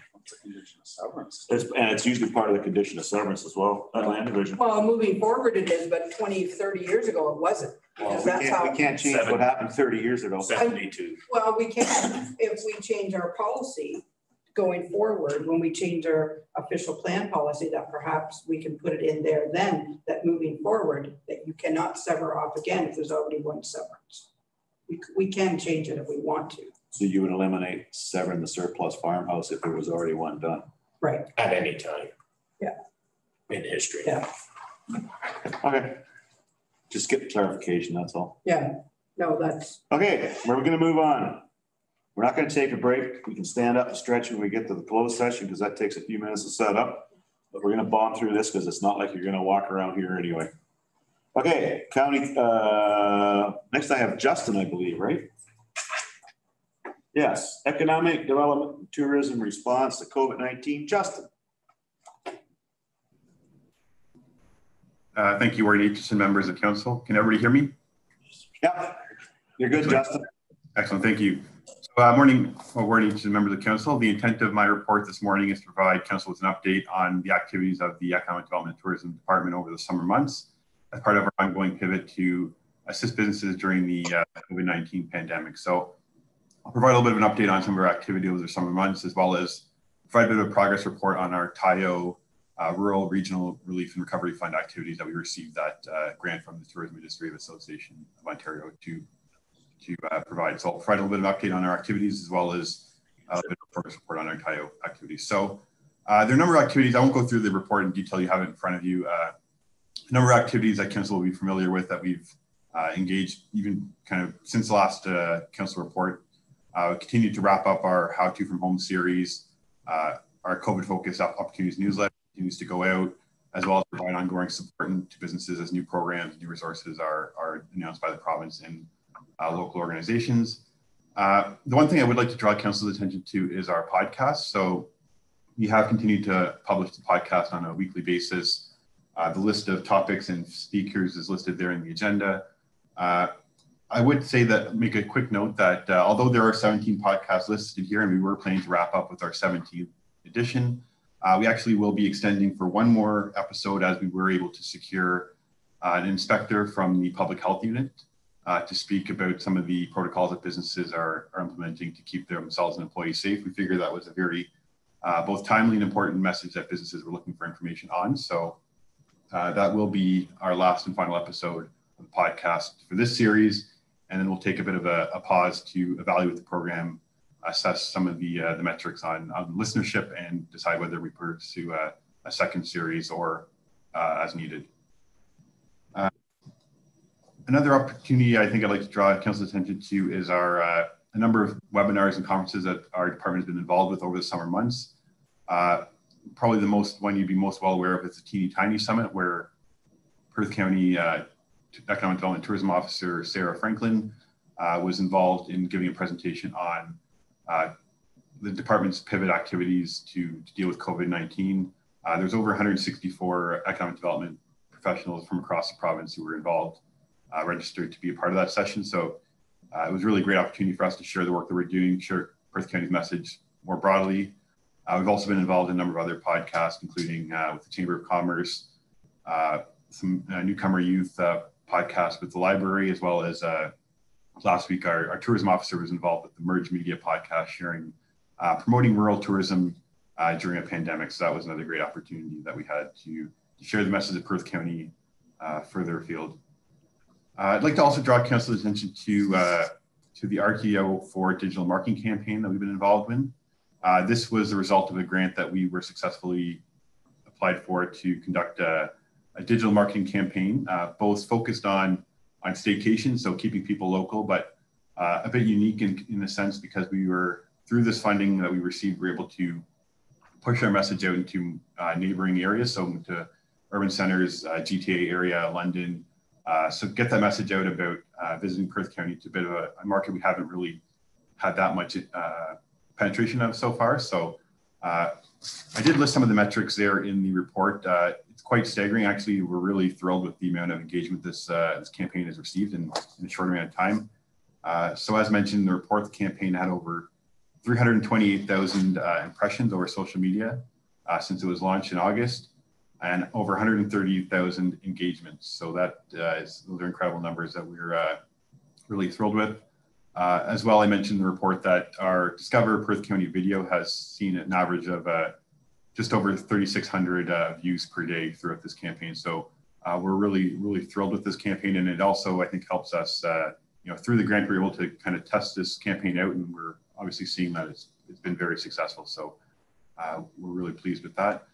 I'd like to also draw council's attention to our participation in the University of Guelph Impact of COVID-19 survey, which is currently available. I know I've been working with the survey lead, which is Leith Deacon, a professor at the University of Guelph, promoting this through social media, reaching out to the lower tiers to continue to promote this. Most recently, a report I received was that our numbers are good, but I think we're still not exactly where we want it to be. So we're going to be investigating some new tactics to get this survey into the hands of our residents, because it really will provide a great opportunity to provide information about how COVID is impacting businesses, residents, not only from an economic standpoint, but also from that social and other components as well. So really encourage you to continue to promote this survey to your residents and staff. And finally, I'll just share a bit of a progress report on our activities to date through the Tourism Industry Association of Ontario Regional Relief and Recovery Fund that we received over $153,000 to implement projects across 3 different phases: the hyperlocal, welcoming neighboring communities, and then the Great Ontario Bucket List. So to date, we've executed most of our first phase projects, those hyperlocal projects. We did distribute our tourism recovery kits. We had over 90 businesses uptake on that program, received PPE and other forms of signage and supplies to help them reopen and stay open safely. Our traveling deal wheel, which you might have seen on social media, has been extremely well received. We had 10 businesses who hosted this promotional activity, this wheel, and an additional 23 businesses that were supported through a combination of goods and providing gift cards that we purchased through this funding. So we're able to stretch these dollars and impact as many businesses as possible. Received a lot of social media engagement. Businesses were posting that the wheel was coming to their business and then reporting on the increased traffic and the people who were really thrilled to see this fun way to engage during this time, which obviously is not ideal for any of us. So a really great promotion. And then finally, through that hyperlocal, we also have a number of travel writers who come to Perth County for day trips. And I provided some links in the report to some of their documented blog posts for your information. So some of the more regional activities will be rolling out through this month and next. One of those is our article through Narcity, which is an editorial magazine based out of Toronto, focuses on bringing urban residents out to areas of the province they may not otherwise know about. So I believe that article will be published this week in Narcity, so you can find that online. As well, we are thrilled that our expanded farm gate program will be rolling out over the coming weeks. We just have now received all that, the signage and various equipment and items that we need to roll that program. So we'll be getting that out in the next couple of weeks now that we have that all here on site. And then finally, just to wrap up our Great Ontario Bucket List promotion. So we've got a number of different components to this final phase of our TIO funding.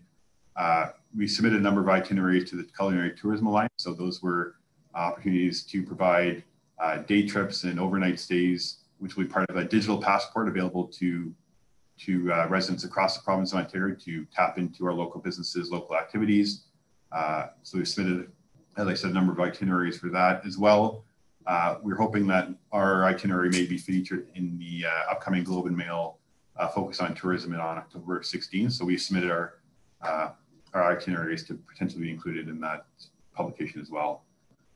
Just another quick note, not mentioned in the report, but since then we've applied to become a World Safe Travel Stamp certified destination in Perth County, as well as we're rolling the certification out to our businesses. We know that obviously with concerns around COVID and just going forward, people are going to be looking for those kinds of certification before they consider traveling anywhere. So we want to be ahead of the curve on that certification.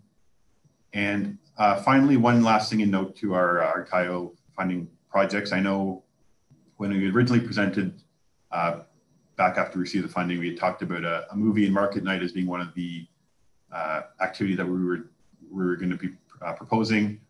Since then, we've had a number of conversations with our member municipalities and local community groups and businesses, and I decided to pull back on that activity. It just didn't seem like a very prudent move with hosting a community event. So we're going to refocus that funding towards some enhanced holiday promotions for the winter months, which we know are going to be especially difficult for our businesses. So I just wanted to provide council with that update on our pivot activities, a bit of a progress report on our TIO activities, and just have an opportunity for any questions that council might have. Thanks, Justin. Questions for Justin?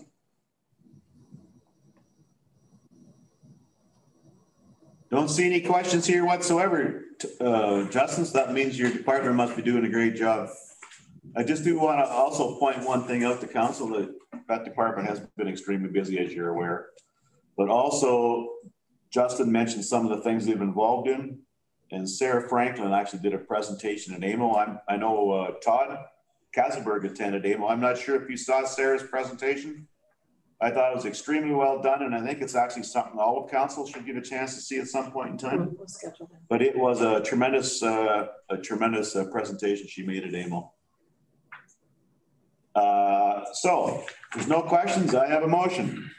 Perth County Council receives the 2021 County Council meeting schedule. Oh, wrong one. We're ahead of myself. Where'd that one go? I need the one for. Here we go. The Perth County Council receives the Economic Development and Tourism Response to COVID-19 Pandemic Pivot Update number 3. Report for information moved by Bob, seconded by you. Those in favor? Carried. Carrying on. Did you want to take a quick break if somebody wants to go to the washroom? I'm taking a break. Oh, yeah. The rest of you good? Oh, we're not going to be that long here. We're getting to closed session. We'll be having a break in about 10-15 minutes. Okay, let's break before close session. We're going to break right before close. If we keep moving, we're going to get there right shortly. Okay, we are moving on. Corporate services. And that is the report for Tyler. Perfect. Thanks to the board. So the following report highlights the 2021 proposed meeting schedule for regular county council meetings. The proposed schedule has been prepared in consultation with the County of Perth procedure bylaw. So there's just a couple of things I want to draw to council's attention. First would actually be July 1st. So July 1st is Canada Day. It falls on a Thursday. So it's been proposed that we move that to the 2nd. So that's the move to the Friday right after Canada Day. So I wanted to make sure that council is aware of that. And then other than that, there was, depending on how conferences work out in 2021, there is the awesome. So OS, Ontario Small Urban Municipalities may have a conflict with that in May. It's just a suggestion. Okay, Rhonda. Do you think instead of having it Friday, July 2nd, we could have it Wednesday, June 30th? Yes. I think that would be better because some people go away for the long weekend and some people will take that Friday to go. So I'm just wondering if we could just back it up the other direction, if that would be possible instead of the 2nd. Bob? I'd actually thought moving it the other way to the 8th. Oh, well, I'm good with that too. Because we only have one meeting in July anyways, right? So if we move it towards the middle of the month, then to the 8th? Either way. Okay, I'm going to give you a straw poll chance. May 31st or June 30th? July 8th. Looks like July 8th's the winner. We'll make sure that's in the resolution. Okay, so. I have a couple other comments if I may too. I can't remember why we only went with one meeting in September. Why did we do that? So through the warden, we went with that because the last couple Septembers have been very, very good weather. And it was the last 2 Septembers have been very hot weather as well. So the idea was we would set it up as a one meeting, include that with the June, July, August, and then at any time, of course, during the year, if you decide that you need a second meeting in September or even June or July or at any point, you can always add that additional meeting. Okay, no, that's why I couldn't remember the rationale why we did that. Fall harvest was another thing. Yeah, that was one of the discussions, and I'll be honest with you, that worked great for me. Oh yeah, it's effortless. I know we were quite busy in September. And I guess the other, are we allowing enough days for budget? Like last year, we actually did budget 6 different council meetings, and this schedule we've got 2 for sure, another maybe, and probably 1, maybe 2 in December. As long as we have enough meetings to do the budget. I guess that's my only concern. Like sometimes we designate an actual day and it's budget only, and I think that's what you've done on January 14th and February 4th. Is that correct? It will only be budget, or there'll be only budget. Only budget. Just that we have enough days to do it. Like I'm thinking we should be okay. Okay. If it turns out that it's not, then we may have to add one. Yeah, but the staff's working on budget now, and I know the one thing we've talked about is lean and mean. Well, here, Daryl, the lower levels are going to be needing extra time. I know that already. My head just naturally runs numbers, and we're going to be short on revenue. We have big decisions. Really? And I know what. I know there's. I think what's the word we use? It's not what you would like. It's what we have to have. What was it? That's not the wording. It's not sort through the word, and it was not what you want. It's what you need. Yeah, that's a better phrase. That discussion's already been had, just so you know.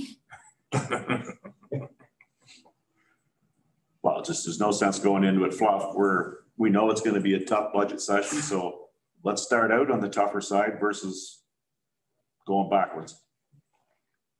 Okay, is anybody okay with that change? So I have a motion here that Perth County receives the 2021 County Council meeting schedule report for information. And I'm going to say that County Council approves the 2021 council meeting schedule as changed for the July meeting to July the 8th. Yep. Bob. I'll move that, but I also want to comment that further to your comment about being lean. Every year we go through budget and then we go back and we say, well, where can we cut? Let's cut before we start. Well, that's what we're trying to work on. We're doing staff. Well, I'll let Laura explain that a little bit. Thank you. So through the warden, generally the budget program that at least myself prior to coming here, and I know the staff are doing this year, we look at the budgets, we go through every business line. We are having our staffing meetings with HR, with each manager to make sure that do they have the staffing they need? Do they have the right kind of staffing do they need? And if they don't, what needs to come forward? And I can tell you one of those discussions where we sat down with the manager, and I know these types of discussions hadn't happened in the past. When we're looking at staffing in particular is, you know, one of the divisions that has 3 employees, but they're going down to 2. So just in terms, because it's going to change what they require to do the work that they need to do, and really good logic. So the other thing that staff are doing is going through their agreements to make sure that if there is anything in the agreement that we can change. The one example I'll give you is the shredded contract. We did change the frequency. Now, you know, no impact to us in terms of being able to do our work and making sure that confidential information is properly disposed of, but it saves about $1,200 a year. That's a very small amount, but it's something that we should be looking at right up front in our budget review to pull efficiencies out and to be able to report those efficiencies to council to say, we started the budget, this is what we've already removed from the budget, and what we present to you is what we believe we need in order to make next year work. So a lot of attention. Anybody got any comments on budget? The other thing is when we go through, Todd? Oh, sorry. I'm looking around the room. I hadn't got up there yet. Maybe I have to do my chicken wave again to secure to secure attention here. I don't know, or a chicken dance. I could do that as well if you like. Just as an observation, certainly in North Perth, we have a dedicated meeting that we call the visioning session. And at that session, we bring forward the opportunities and ideas that councillors have and consider public input that's been made with regards to our budget planning. And I guess I'm commending this idea to you. I think it works really well. And you know, one of the things that we seriously have to think about is what things can we stop doing. And I think Councillor Wilhelm was sort of making that point that you know, we need to sort of bring forward earlier rather than later places where we believe we need to make a change in terms of eliminating or changing up the service. But we have to be creatively destructive these days, to be blunt, and reconsider all of the operations of all of our governments. And so I'm going to commend to you the idea of a visioning session, because it allows councillors to speak to the things that they believe should be the priorities, and to sort of allocate suggestions for possible changes as well that could save money. And I'm not sure why we sort of begin with the current state as our movement place, like where we move from, when in fact some councillors around this table may have ideas about things that the county could drop, or that the county should get into that they've never been into before. So please give that some consideration. Yeah, it's good comments. I know the staff did have a visioning session last week. Through the warden, the senior management met last week in order to have a discussion about the courthouse campus, the properties that we have there, and the future of where the administration would reside, to line up with the council meeting on October 29th in preparation for that, to say how much space do we actually need and what's the most efficient options that we can put, efficient and cost effective options that we can put in front of council for their information. We have to confirm the space that we need. So that was a workshop on a very specific topic, but it will have a big impact in terms of making sure that council has the information they need to make an informed decision on big money ticket items that will cost in the future as well. But happy to bring a visioning session. Rhonda? Yeah, just to further comment what Todd does, Perth East does that as well. We have a visioning session in July. And then that's the time that if we have items in that people brought to our attention that we need to bring in the budget, or where we hope the budget's going to come in at, or, you know, if we're willing to add more services or tighten the belt, or that's where the ideas all come out. And then staff takes that and comes back with reports. And it seems to work very well. So I concur with what Todd is saying. Okay.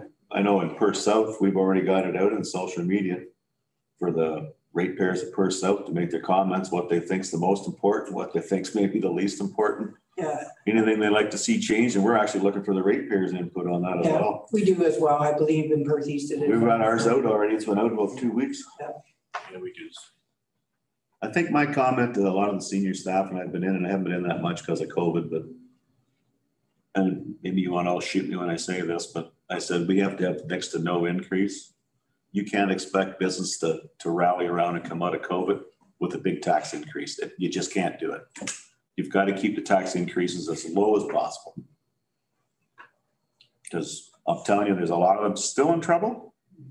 And if it locks down even further, there'll be bigger trouble. Anyway, I do have a mover on that motion with the change for the date of July the 8th. Do I have a second? Doug Cullen. Those in favor? Thank you. And we will pursue that, Todd, about the visioning and whatnot. Okay, moving on. Tree inspection report. Thanks, Tyler. Thank you. Through the warden. So this is the tree inspection report prepared by Martin Smith. It indicates that there were 3 inspections. Questions, concerns, inquiries, please let me know, and I'm happy to forward those on. Anybody have any questions on the report? Last chance. Don't see any hands. I have a motion. Perth County Council receives the August 2020 tree inspectors report for information. Moved by Walter, second by Darrell. Those in favor? Carried. Okay, John McClellan.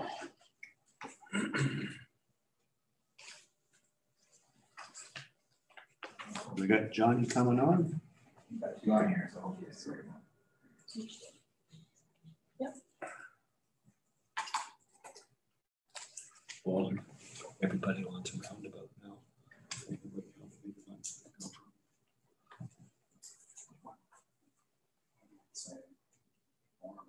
If we set up a policy, criteria,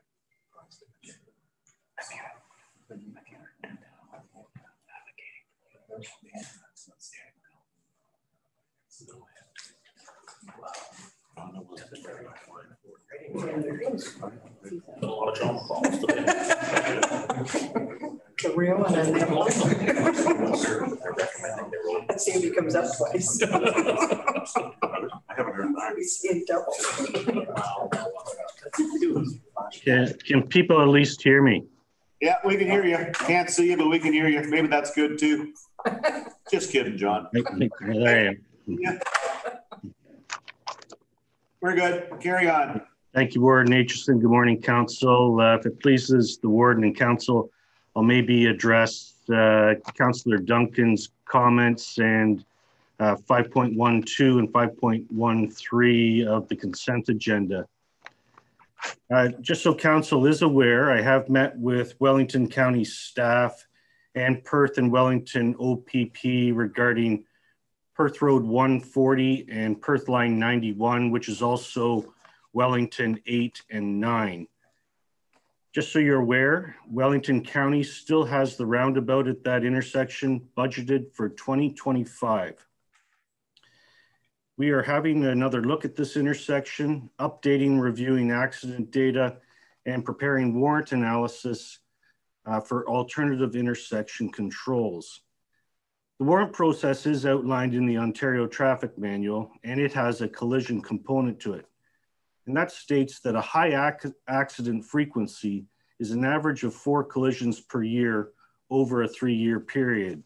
And that just considers collisions such as right angles and turning movements. And I'm not sure if there's I'm aware of any intersection in the county that would actually meet that warrant threshold for accident frequency. And that's fairly consistent with what we're seeing when the MTO has reviewed intersections such as Russelldale and Bornholm. And I know today Councillor Eggets will be bringing up recent accidents at Perth Road 135 and line 44 under new business today.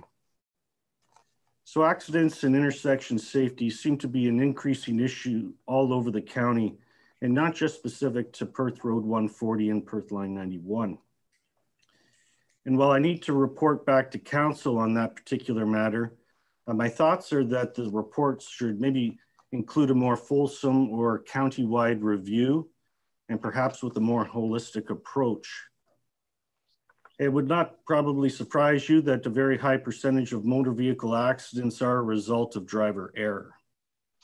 And even if that driver is charged and found guilty, because of joint and several liability, that does not absolve the municipality or eliminate liability of claims stemming from the accident. And many times this leaves us with the question, what more can we do? And that's led to me researching Vision Zero, which is a global movement dedicated to the reduction and elimination of traffic deaths and injuries. Central to Vision Zero is the shared responsibility between road users, designers, and maintainers of the transportation system. The approach puts aside driver fault and acknowledges human fallibility and the need to provide greater allowances for human error. About a half a dozen larger municipalities in Ontario have adopted Vision Zero plans. And if council wishes, I could provide in a report what this might look like for a smaller, more rural municipality. Comments on John's last comment? Bob?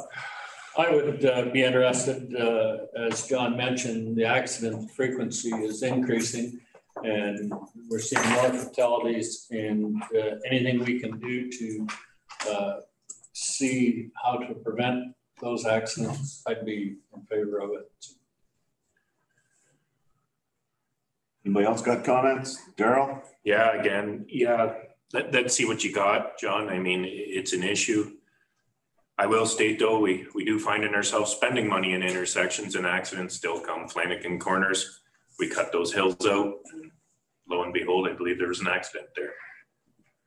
So it's still happening. We are spending money. We're doing what we can, and the accidents are still happening. But if there's something you got here, I have it's a tough one. People aren't paying attention. They're distracted. The automation in cars, phones, it's tough. Let's see what we can do though. John, did you say that this program removes driver error from the study? Through you, Warden Aitchison, no, it doesn't remove driver error. Driver error will always be there. Councillor Duncan, I think it just acknowledges the fact that that will always be the case. And it's the responsibility of everybody involved in our transportation network. And so it just, what it's basically saying is, yes, humans will err, and we need to make better accommodation with our designs, with our education, with our enforcement in order to sort of achieve a reduced or even eliminate fatalities and or serious accidents. Okay. Anybody else? So I guess if you maybe want to take a look at bringing back something on that, John, at some point in time here. Okay, we're going to move on to the Gallenstown speed limit. Thank you, Warden. This report is to address a request from the municipality of North Perth to reduce the speed limit in the village of Gallenstown. Gallenstown is located on Highway 23 north of Listowel, where Perth Line 88 intersects to the west and Line 88 at Township Road to the east. Perth Line 88 has a speed limit of 80 kilometers per hour. There is no speed reduction in the 320 meter built up section of Gallenstown on Perth Line 88. And generally, a speed reduction is not required since vehicles are either slowing down for the stop sign or accelerating as they turn off of Highway 23. However, this request is very similar to a 60 kilometer hour speed limit reduction in the village of Rannoch that council approved earlier this year. And to remain consistent with county speed zones, staff are recommending to post a 60 kilometer hour speed zone for 320 meters on Perth Line 88 through the built up section of Gallenstown. And that's indicated by the blue line on the picture provided in the report. And I'd be happy to answer any questions. Questions for John or comments? Any of the North Perth councillors got any comments on that? Not seeing any. Well, Matt, I can just say it was brought by one of our councillors to our meeting, and it was a request of the citizens in that area to have that speed limit lowered, especially when it's a 50 zone on the east side of Highway 23 there. But because it's controlled by the county, we had to bring it to county to have that looked after. I think it's a very reasonable request. Yes. Okay, I have a motion. Perth County Council receives the Gallenstown speed limit Perth Line 88 report for information. That council approves the 60 kilometer speed zone on Perth Line 88 in the village of Gallenstown. And further, that Schedule B of Bylaw 2674 is amended to include the 320 meter long speed zone on Perth Line 88 in Gallenstown. Moved by Todd Kasenberg, second by Doug Kellum. Any comments or questions? Those in favor? She's carried. Okay, John. Thank you, Warden Aitchison. The next report deals with the Wayland Line update.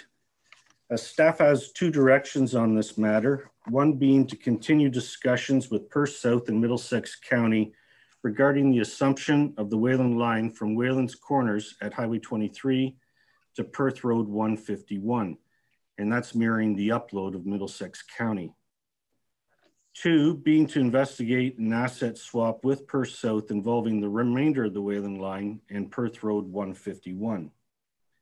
And while we are working at those two directions in tandem, given timelines and certain aspects of each, staff believe it is best to address this in two stages. Stage one is to mirror the upload of Middlesex County. The county already has a boundary agreement with Middlesex, and both provide a similar level of service for a Class 3 roadway. Additionally, to the west of us, Huron County has recommended to mirror the other portion of the Wayland Line and Middlesex upload on behalf of South Huron. And we expect stage 1 can be completed by the upcoming winter season. Stage 2 is to continue the investigation of the asset swap for the remainder of the Wayland Line and Perth Road 151. Both stages and directions make a lot of sense on many levels. However, one of the more important aspects is to look at the assets involved in the swap. And staff have begun to work on that analysis, and while not complete, we know that both assets are in very good condition. We acknowledge that there is some work to be completed within the next 10 years. However, those costs, along with the ongoing capital and maintenance costs, are relatively equal. This stage is slightly more complicated because it is still a boundary road between Perth South and Lucan Biddulph. They have an existing boundary agreement and provide an adequate and similar level of service on this section as it is a Class 4 roadway. Staff recommend that this stage be part of the 2021 Public Works Business Plan. Further to this, the CAO and I met with the county lawyer this week to discuss both stages. Through those discussions, staff would like council to consider some additional resolutions on this matter. And they are that Perth County Council directs staff to bring back resolutions and associated boundary agreements to upload a section of the Wayland Line from Wayland's Corners to Perth Road 151 from the Township of Perth South.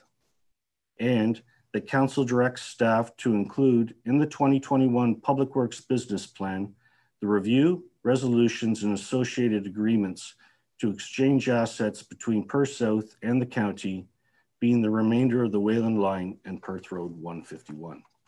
I'd be happy to answer any questions. Questions for John?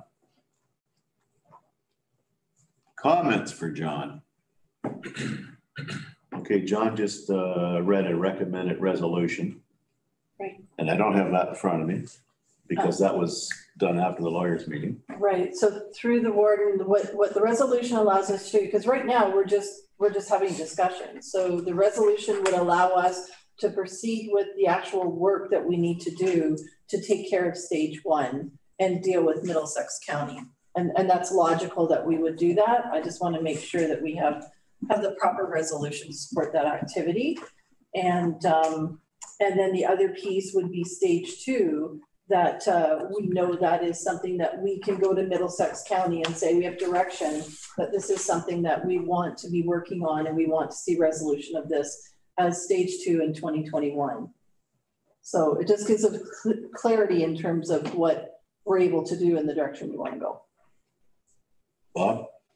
I think it makes good sense to do that based on the volume of traffic on those two roads.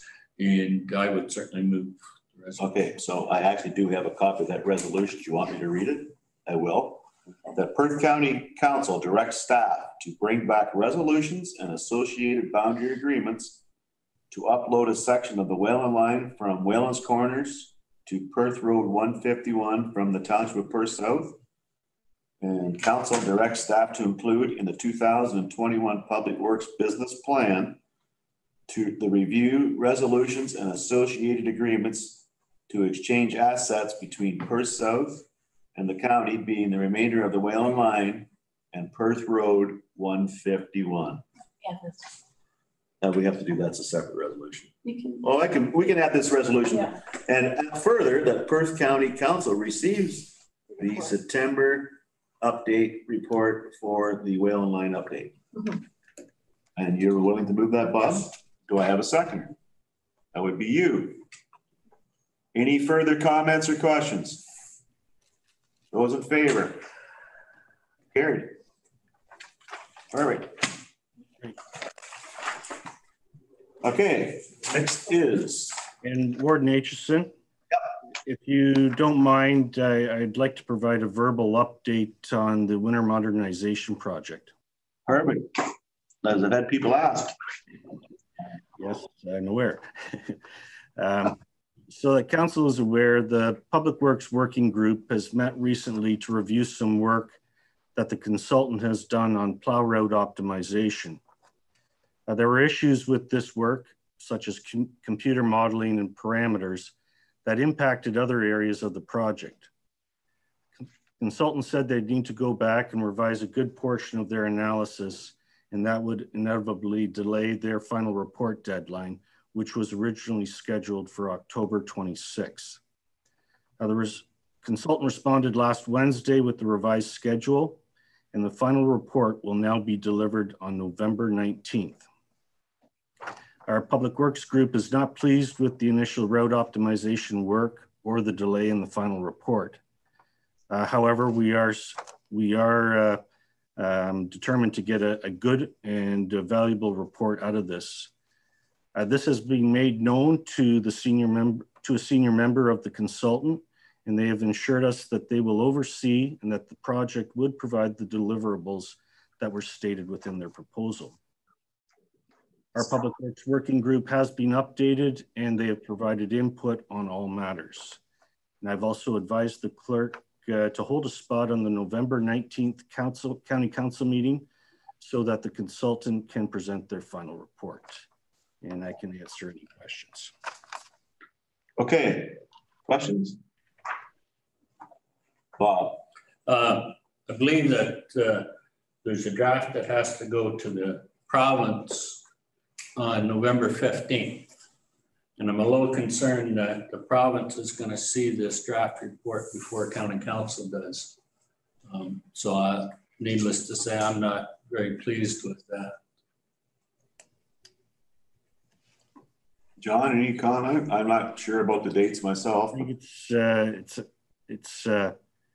the province does get an update or it's a draft of the final report.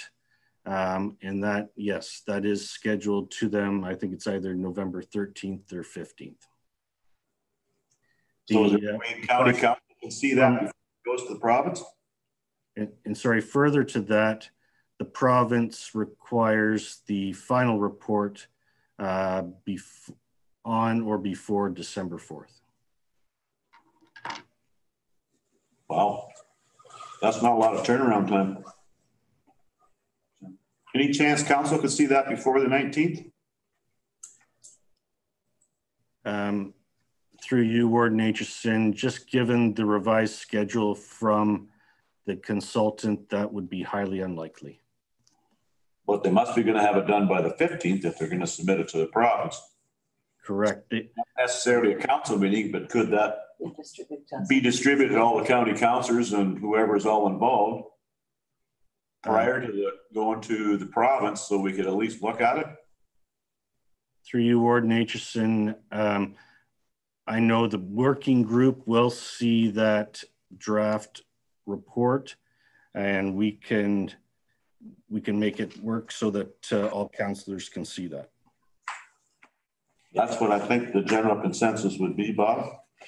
Yeah, I'd certainly like to see it sometime, at least a few days, if not a week or two before it goes to the province, because if County Council isn't pleased with it, why would we submit a report that the province is going to say yay or nay on, that they paid $100,000 for, and yet the county's not, County Council's not happy with it. So I don't know, this is kind of between a rock and a hard place, but I think it's imperative that County Council review it before it goes to the province. Okay, so Walter? Well, I guess I agree with what Bob has said, but the key thing you got to keep in mind, it is a draft, and maybe the copy that goes to the province can be in 3-inch letters, draft copy, and even if it says that County Council hasn't seen it yet, but you know, draft is a draft, and we can still make changes after that. My concern's more with the turnaround time from draft to final. Yeah. To be honest with you.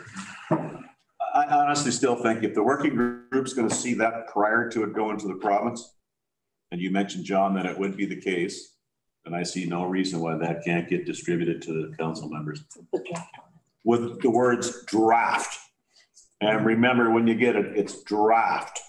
Because some people confuse draft with the real McCoy. Does that work for everybody here? Anybody opposed to that? Not seeing any hands. Bob? Just a question. When are they expected to see this draft? If you just allow me to check one my emails here. Well, while you're checking, John, I just have two comments. Quite some time ago, I commented to you on how bad our signs look because we had used bolts on and they rusted and they ran down. I see that someone's cleaned up the signs and put new bolts on, and congratulations. It certainly makes our signs look much better. Thanks.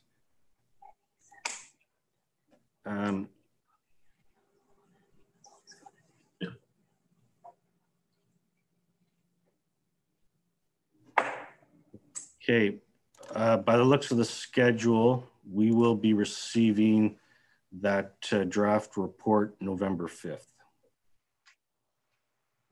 Okay, so it's my understanding that we're in agreement here that when you receive that draft on the 5th of November and you forward it on to all your working partners, it will also be forwarded on to County Council.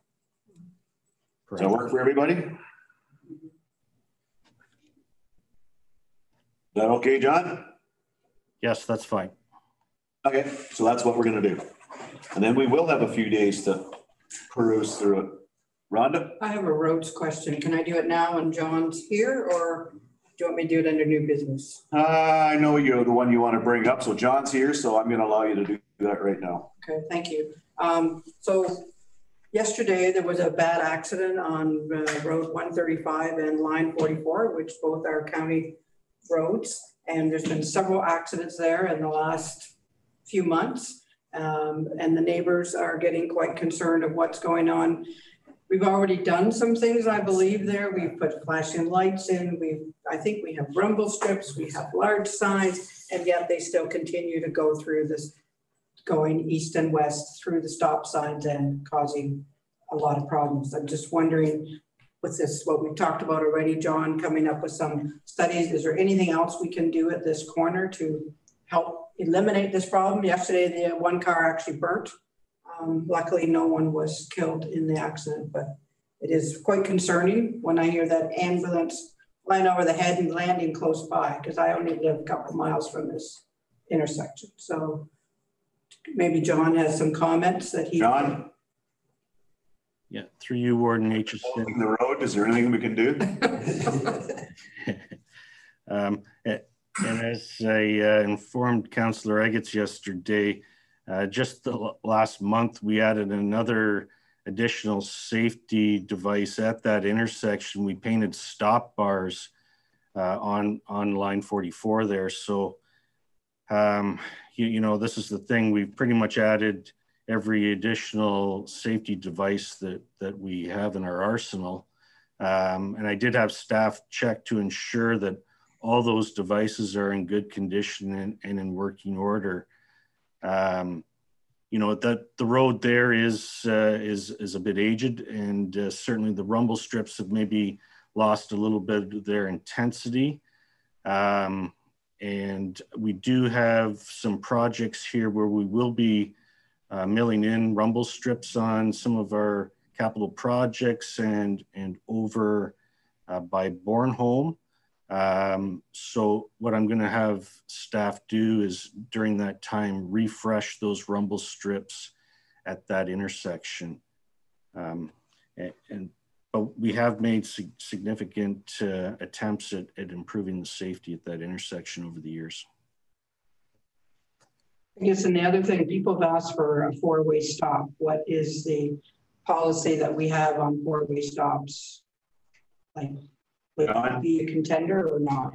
And again, you know, it's a warrant process, and as I've said before, if we're to follow that warrant process, in all likelihood, we we just don't have the volume of traffic or the peak hour traffic on our roadways and or the high accident frequency. So that's, and I guess, a little bit concerning. It's not that we have to follow the warrant process to a T, but I think it's imperative that I dig a little deeper into this.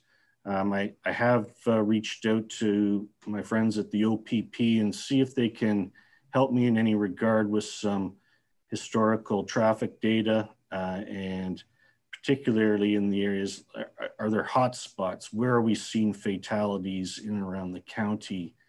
And, you know, not every situation gets addressed the same, and you need to know the details and why the accident happened in the first place. Just assuming yesterday when I heard about the accident that was likely a failure to yield. Well, as I find out, it looks like they just blew the stop sign completely. And so you address those two measures pretty much a little differently here. And that's the idea of trying to refresh those rumble strips and maybe avoid those types of accidents. So there's not an easy solution to this. And as I said, it leaves a lot of us asking the questions, what more can we do? And that's why I may be suggesting looking into alternative ideas and research and other areas that we can look at here. Okay, thank you. John mentioned it there. I was just going to suggest that they do some homework and find out what the cause is. Are they blowing the stop sign or stopping and then just not paying attention, pulling out? So I think those have to be addressed different ways, as John indicated. So John can correct me if I'm wrong, but of all the serious accidents we've had lately, it's been a combination thereof, right? That's correct. And then pulling out in front or just blowing. Through you, Warden Aitchison, that is correct. And one thing, I think the OPP have certainly, and Stratford Police have both commented to me, and I think they commented in those EOC meetings, is the speed that they're seeing on these roadways these days has increased significantly over the last few months, and it's probably attributing to a number of these accidents that we're seeing.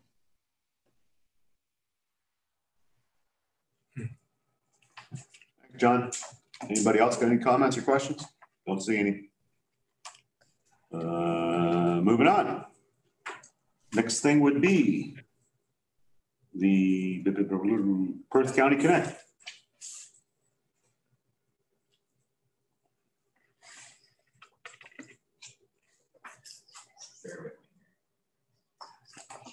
So this is just, this portion here is only the portion of the report that's public. We will be going into closed session later to deal with some of this, but this portion is public only. This is more of a housekeeping, this report. The serious discussion will take place here momentarily.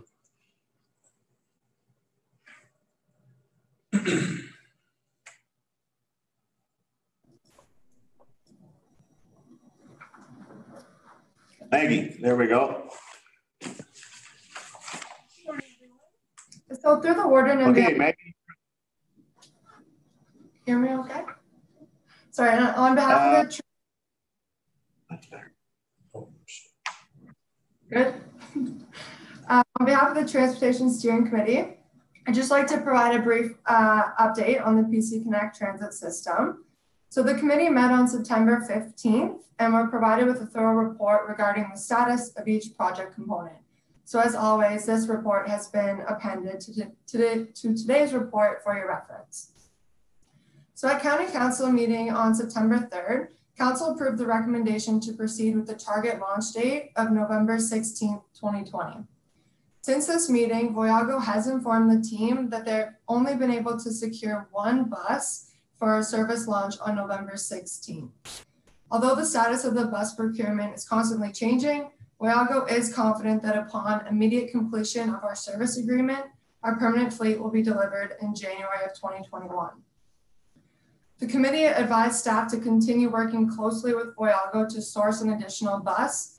However, frequent telephone and email conversations with Voyago have advised that the bus procurement delays continue to be an issue.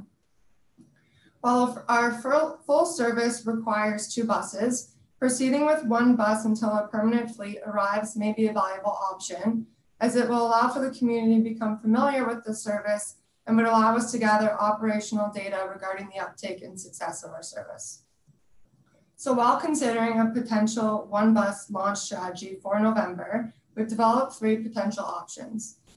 The first being we could launch only one of our 2 routes. So launching 1 route would allow for residents to get comfortable with a fully operational service. However, this option doesn't allow us to service the other half of the county, nor would we be able to gather that operational data of the alternative route. The second would be to launch a new route that covers all jurisdictions. So this option would allow for us to service the entire county. However, the route would become long and we would lose many of those benefits of our service, such as efficient round trips and aligning with shift start times of employers throughout the county. Also, marketing an entirely new route for a short period of time may become confusing for residents who are new to the transportation, as well as they would need to become familiar with an entirely new route come January. The third would be to launch both routes and alternate the service days. So for example, we could run Route A on Monday, Wednesday, and Friday, and Route B on Tuesday, Thursday, and Saturday, with the possibility of alternating each week. So this option would allow for us to run our original daily schedule so that our residents can familiarize themselves with the potential needs it can fulfill and the destinations that they can reach using the PC Connect. By moving forward with our full routes and daily schedules, we'll be able to heavily market the details of our service, indicating increased frequency come January 2021, rather than marketing entirely new routes and our daily schedules. It would also allow us to gather the accurate operational data as each route will be running full daily schedules. The steering committee did not reach a decision regarding a 1 bus launch strategy and deferred the decision to the County Council meeting today. So we are seeking direction on how to proceed in the case that only 1 bus is available for a launch on November 16th. In terms of the agreements, I'm happy to confirm that Stratford has approved and signed the LPA, and Stratford has provided verbal approval and will be taking the agreement to their next available meeting for signatures. Both the LPA and service agreement have been drafted in final form, and they'll be further discussed later on in closed session. And so as well in closed session, our legal representative will be joining us to answer any outstanding questions or concerns regarding either agreement. So with that, a brief update and report is before you, and we welcome any questions or concerns that you may have. Okay, first, any questions for Maggie?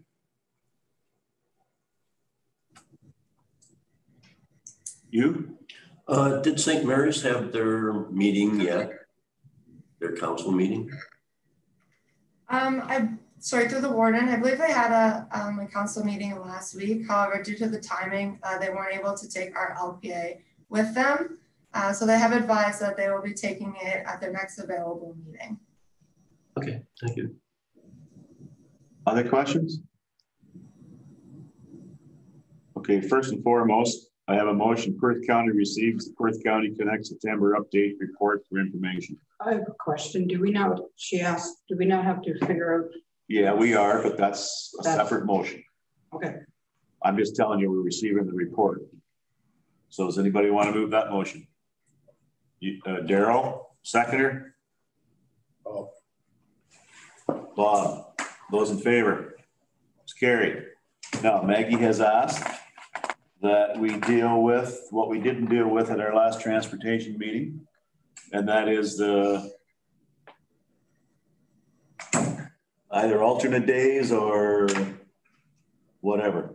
What the schedule is. What the schedule is. Like they need to come up with some sort of answers so we can move on.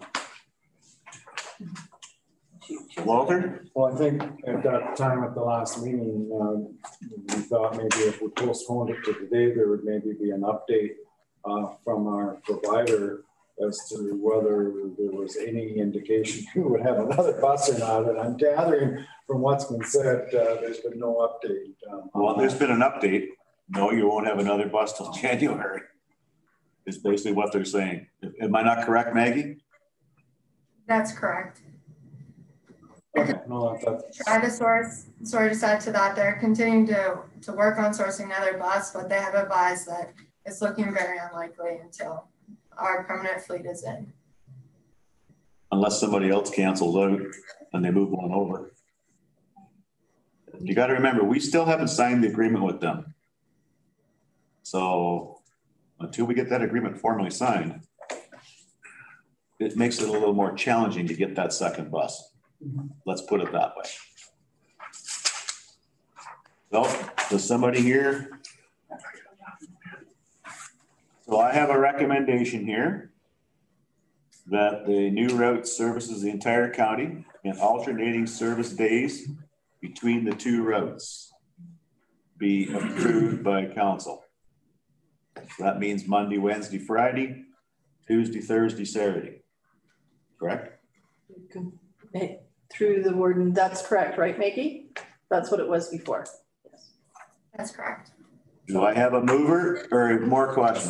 So if it's Monday, Wednesday, Friday, 1 week, does it switch to Tuesday, Thursday, Saturday the next week, or does it always stay Monday, Wednesday, Friday? Well, I guess that's going to be up to Maggie and the team to decide. Do you have a preference on that? Or does council have a preference on that? I know the comment made at the last meeting was that might get confusing. So I'm thinking if you started, you might want to stay Monday, Wednesday, Friday, Monday, Wednesday, Friday, and the other route Tuesday, Thursday, Saturday. That's what I was going to suggest, that it stay the same, or else it gets too confusing, because you don't know, like it's the same with gardens, unless it's on the calendar, sometimes it doesn't get to the end of the road. You lose track, right? So I think people are going to lose track of which week they're on and which week that bus is coming. So. Okay, well, do I have anybody willing to make that motion for alternate day service? You? Do I have a seconder? Duncan. Any more council questions, comments, concerns? Todd, did you have one? Well, I think you know that this motion that is on the floor today, I will stand opposed to. And my rationale is a simple one, and maybe it's being too protective of North Perth's interests, but when I consider the primary outcomes that could be achieved by this bus for North Perth, that will be moving individuals to our industrial sector and to work in North Perth. And if you have a schedule, it's Monday, Wednesday, and Friday, that means that workers still are reliant on a solution that is Tuesday, Thursday, which of course is impractical. So from the perspective of gaining work-based ridership, my concern is fairly straightforward. We're not going to get it. We're not going to see it in the early months. And from that perspective, I find myself troubled by this effort. I understand that you know, we have a pig in a poke here. We have no option with regards to having a second bus, but I would rather look at running a single route than running every other day, as has been proposed, just because of the movement of people and the needs of employers to have people moved to their location every day and not every other day. Okay, I agree with your comments, Todd, but unfortunately, you're right, we're a pig in a poke. You know, if we had got this moving along a little quicker and we were willing to decide on moving forward a little sooner, this wouldn't have been an issue, but I kind of thought I said this was going to be an issue, and it is an issue. Rhonda, you have a question? No, I was just going to make the comments here. I echo what you're saying. And unfortunately, I'm hoping it's only going to be maybe a month and a half. I'm hoping that second bus is going to be here in January. And if it's not, I guess we're going to have to cross that bridge then. But it's I'm hoping it's only a temporary measure, and in January, we are going to be 6 days a week. So I know it's not ideal, but you know, as Jim said, we should have been moving on this and it didn't happen, and here we are today. So we have to deal with what we have in front of us. Okay, further comments or questions? We have a motion on the floor, and it reads will operate on alternate days. So without rereading it. So through the warden, and that would be consistent. So it'd be Monday, Wednesday, Friday. Yep. And Tuesday, then Thursday, Tuesday, Saturday. Thursday, Saturday. That doesn't change. Nope. Okay. So sorry. Those in favor of that motion? 1, 2, 3, 4, 5, 6, 7, 8. That's carried. You have your answer, Maggie. Okay. Where are we at now? I know everybody here wants to stand and stretch. We have a couple bylaws we have to go through. And one of those is, the first bylaw is the one dealing with the OPA application. And that is bylaw 3772-2020 be read a first, second, and third time and finally passed this first day of October 2020. Moved by you, Rhonda. Those in favor? Carried. And the second motion, it deals with the speed limit change. And that is bylaw 3773-2020 be read a first, second, and third time and finally passed this first day of October. Bob, you, oh no, Todd finally got his hand up there. We'll use Todd. Those in favor? It's carried. Notice of motions? None. New business, I think we dealt with Rhonda's issue. Does anybody else have other business? Any announcements? Okay, the next on the agenda is closed session. It takes a few minutes to set up. So it's time to stand, stretch, and washroom break or coffee fill or whatever. Recess for 10 minutes. We're going to recess for 10 minutes. And if you're going to the washroom, get your little masking on. Just so you know.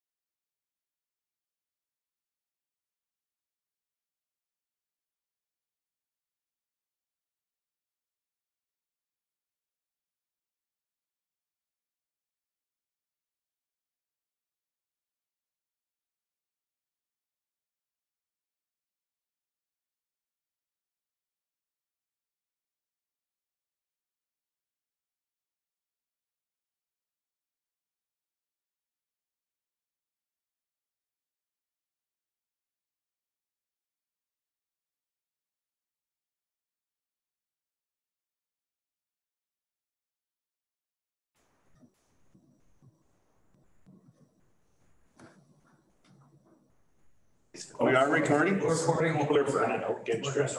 Okay, we're back in open session.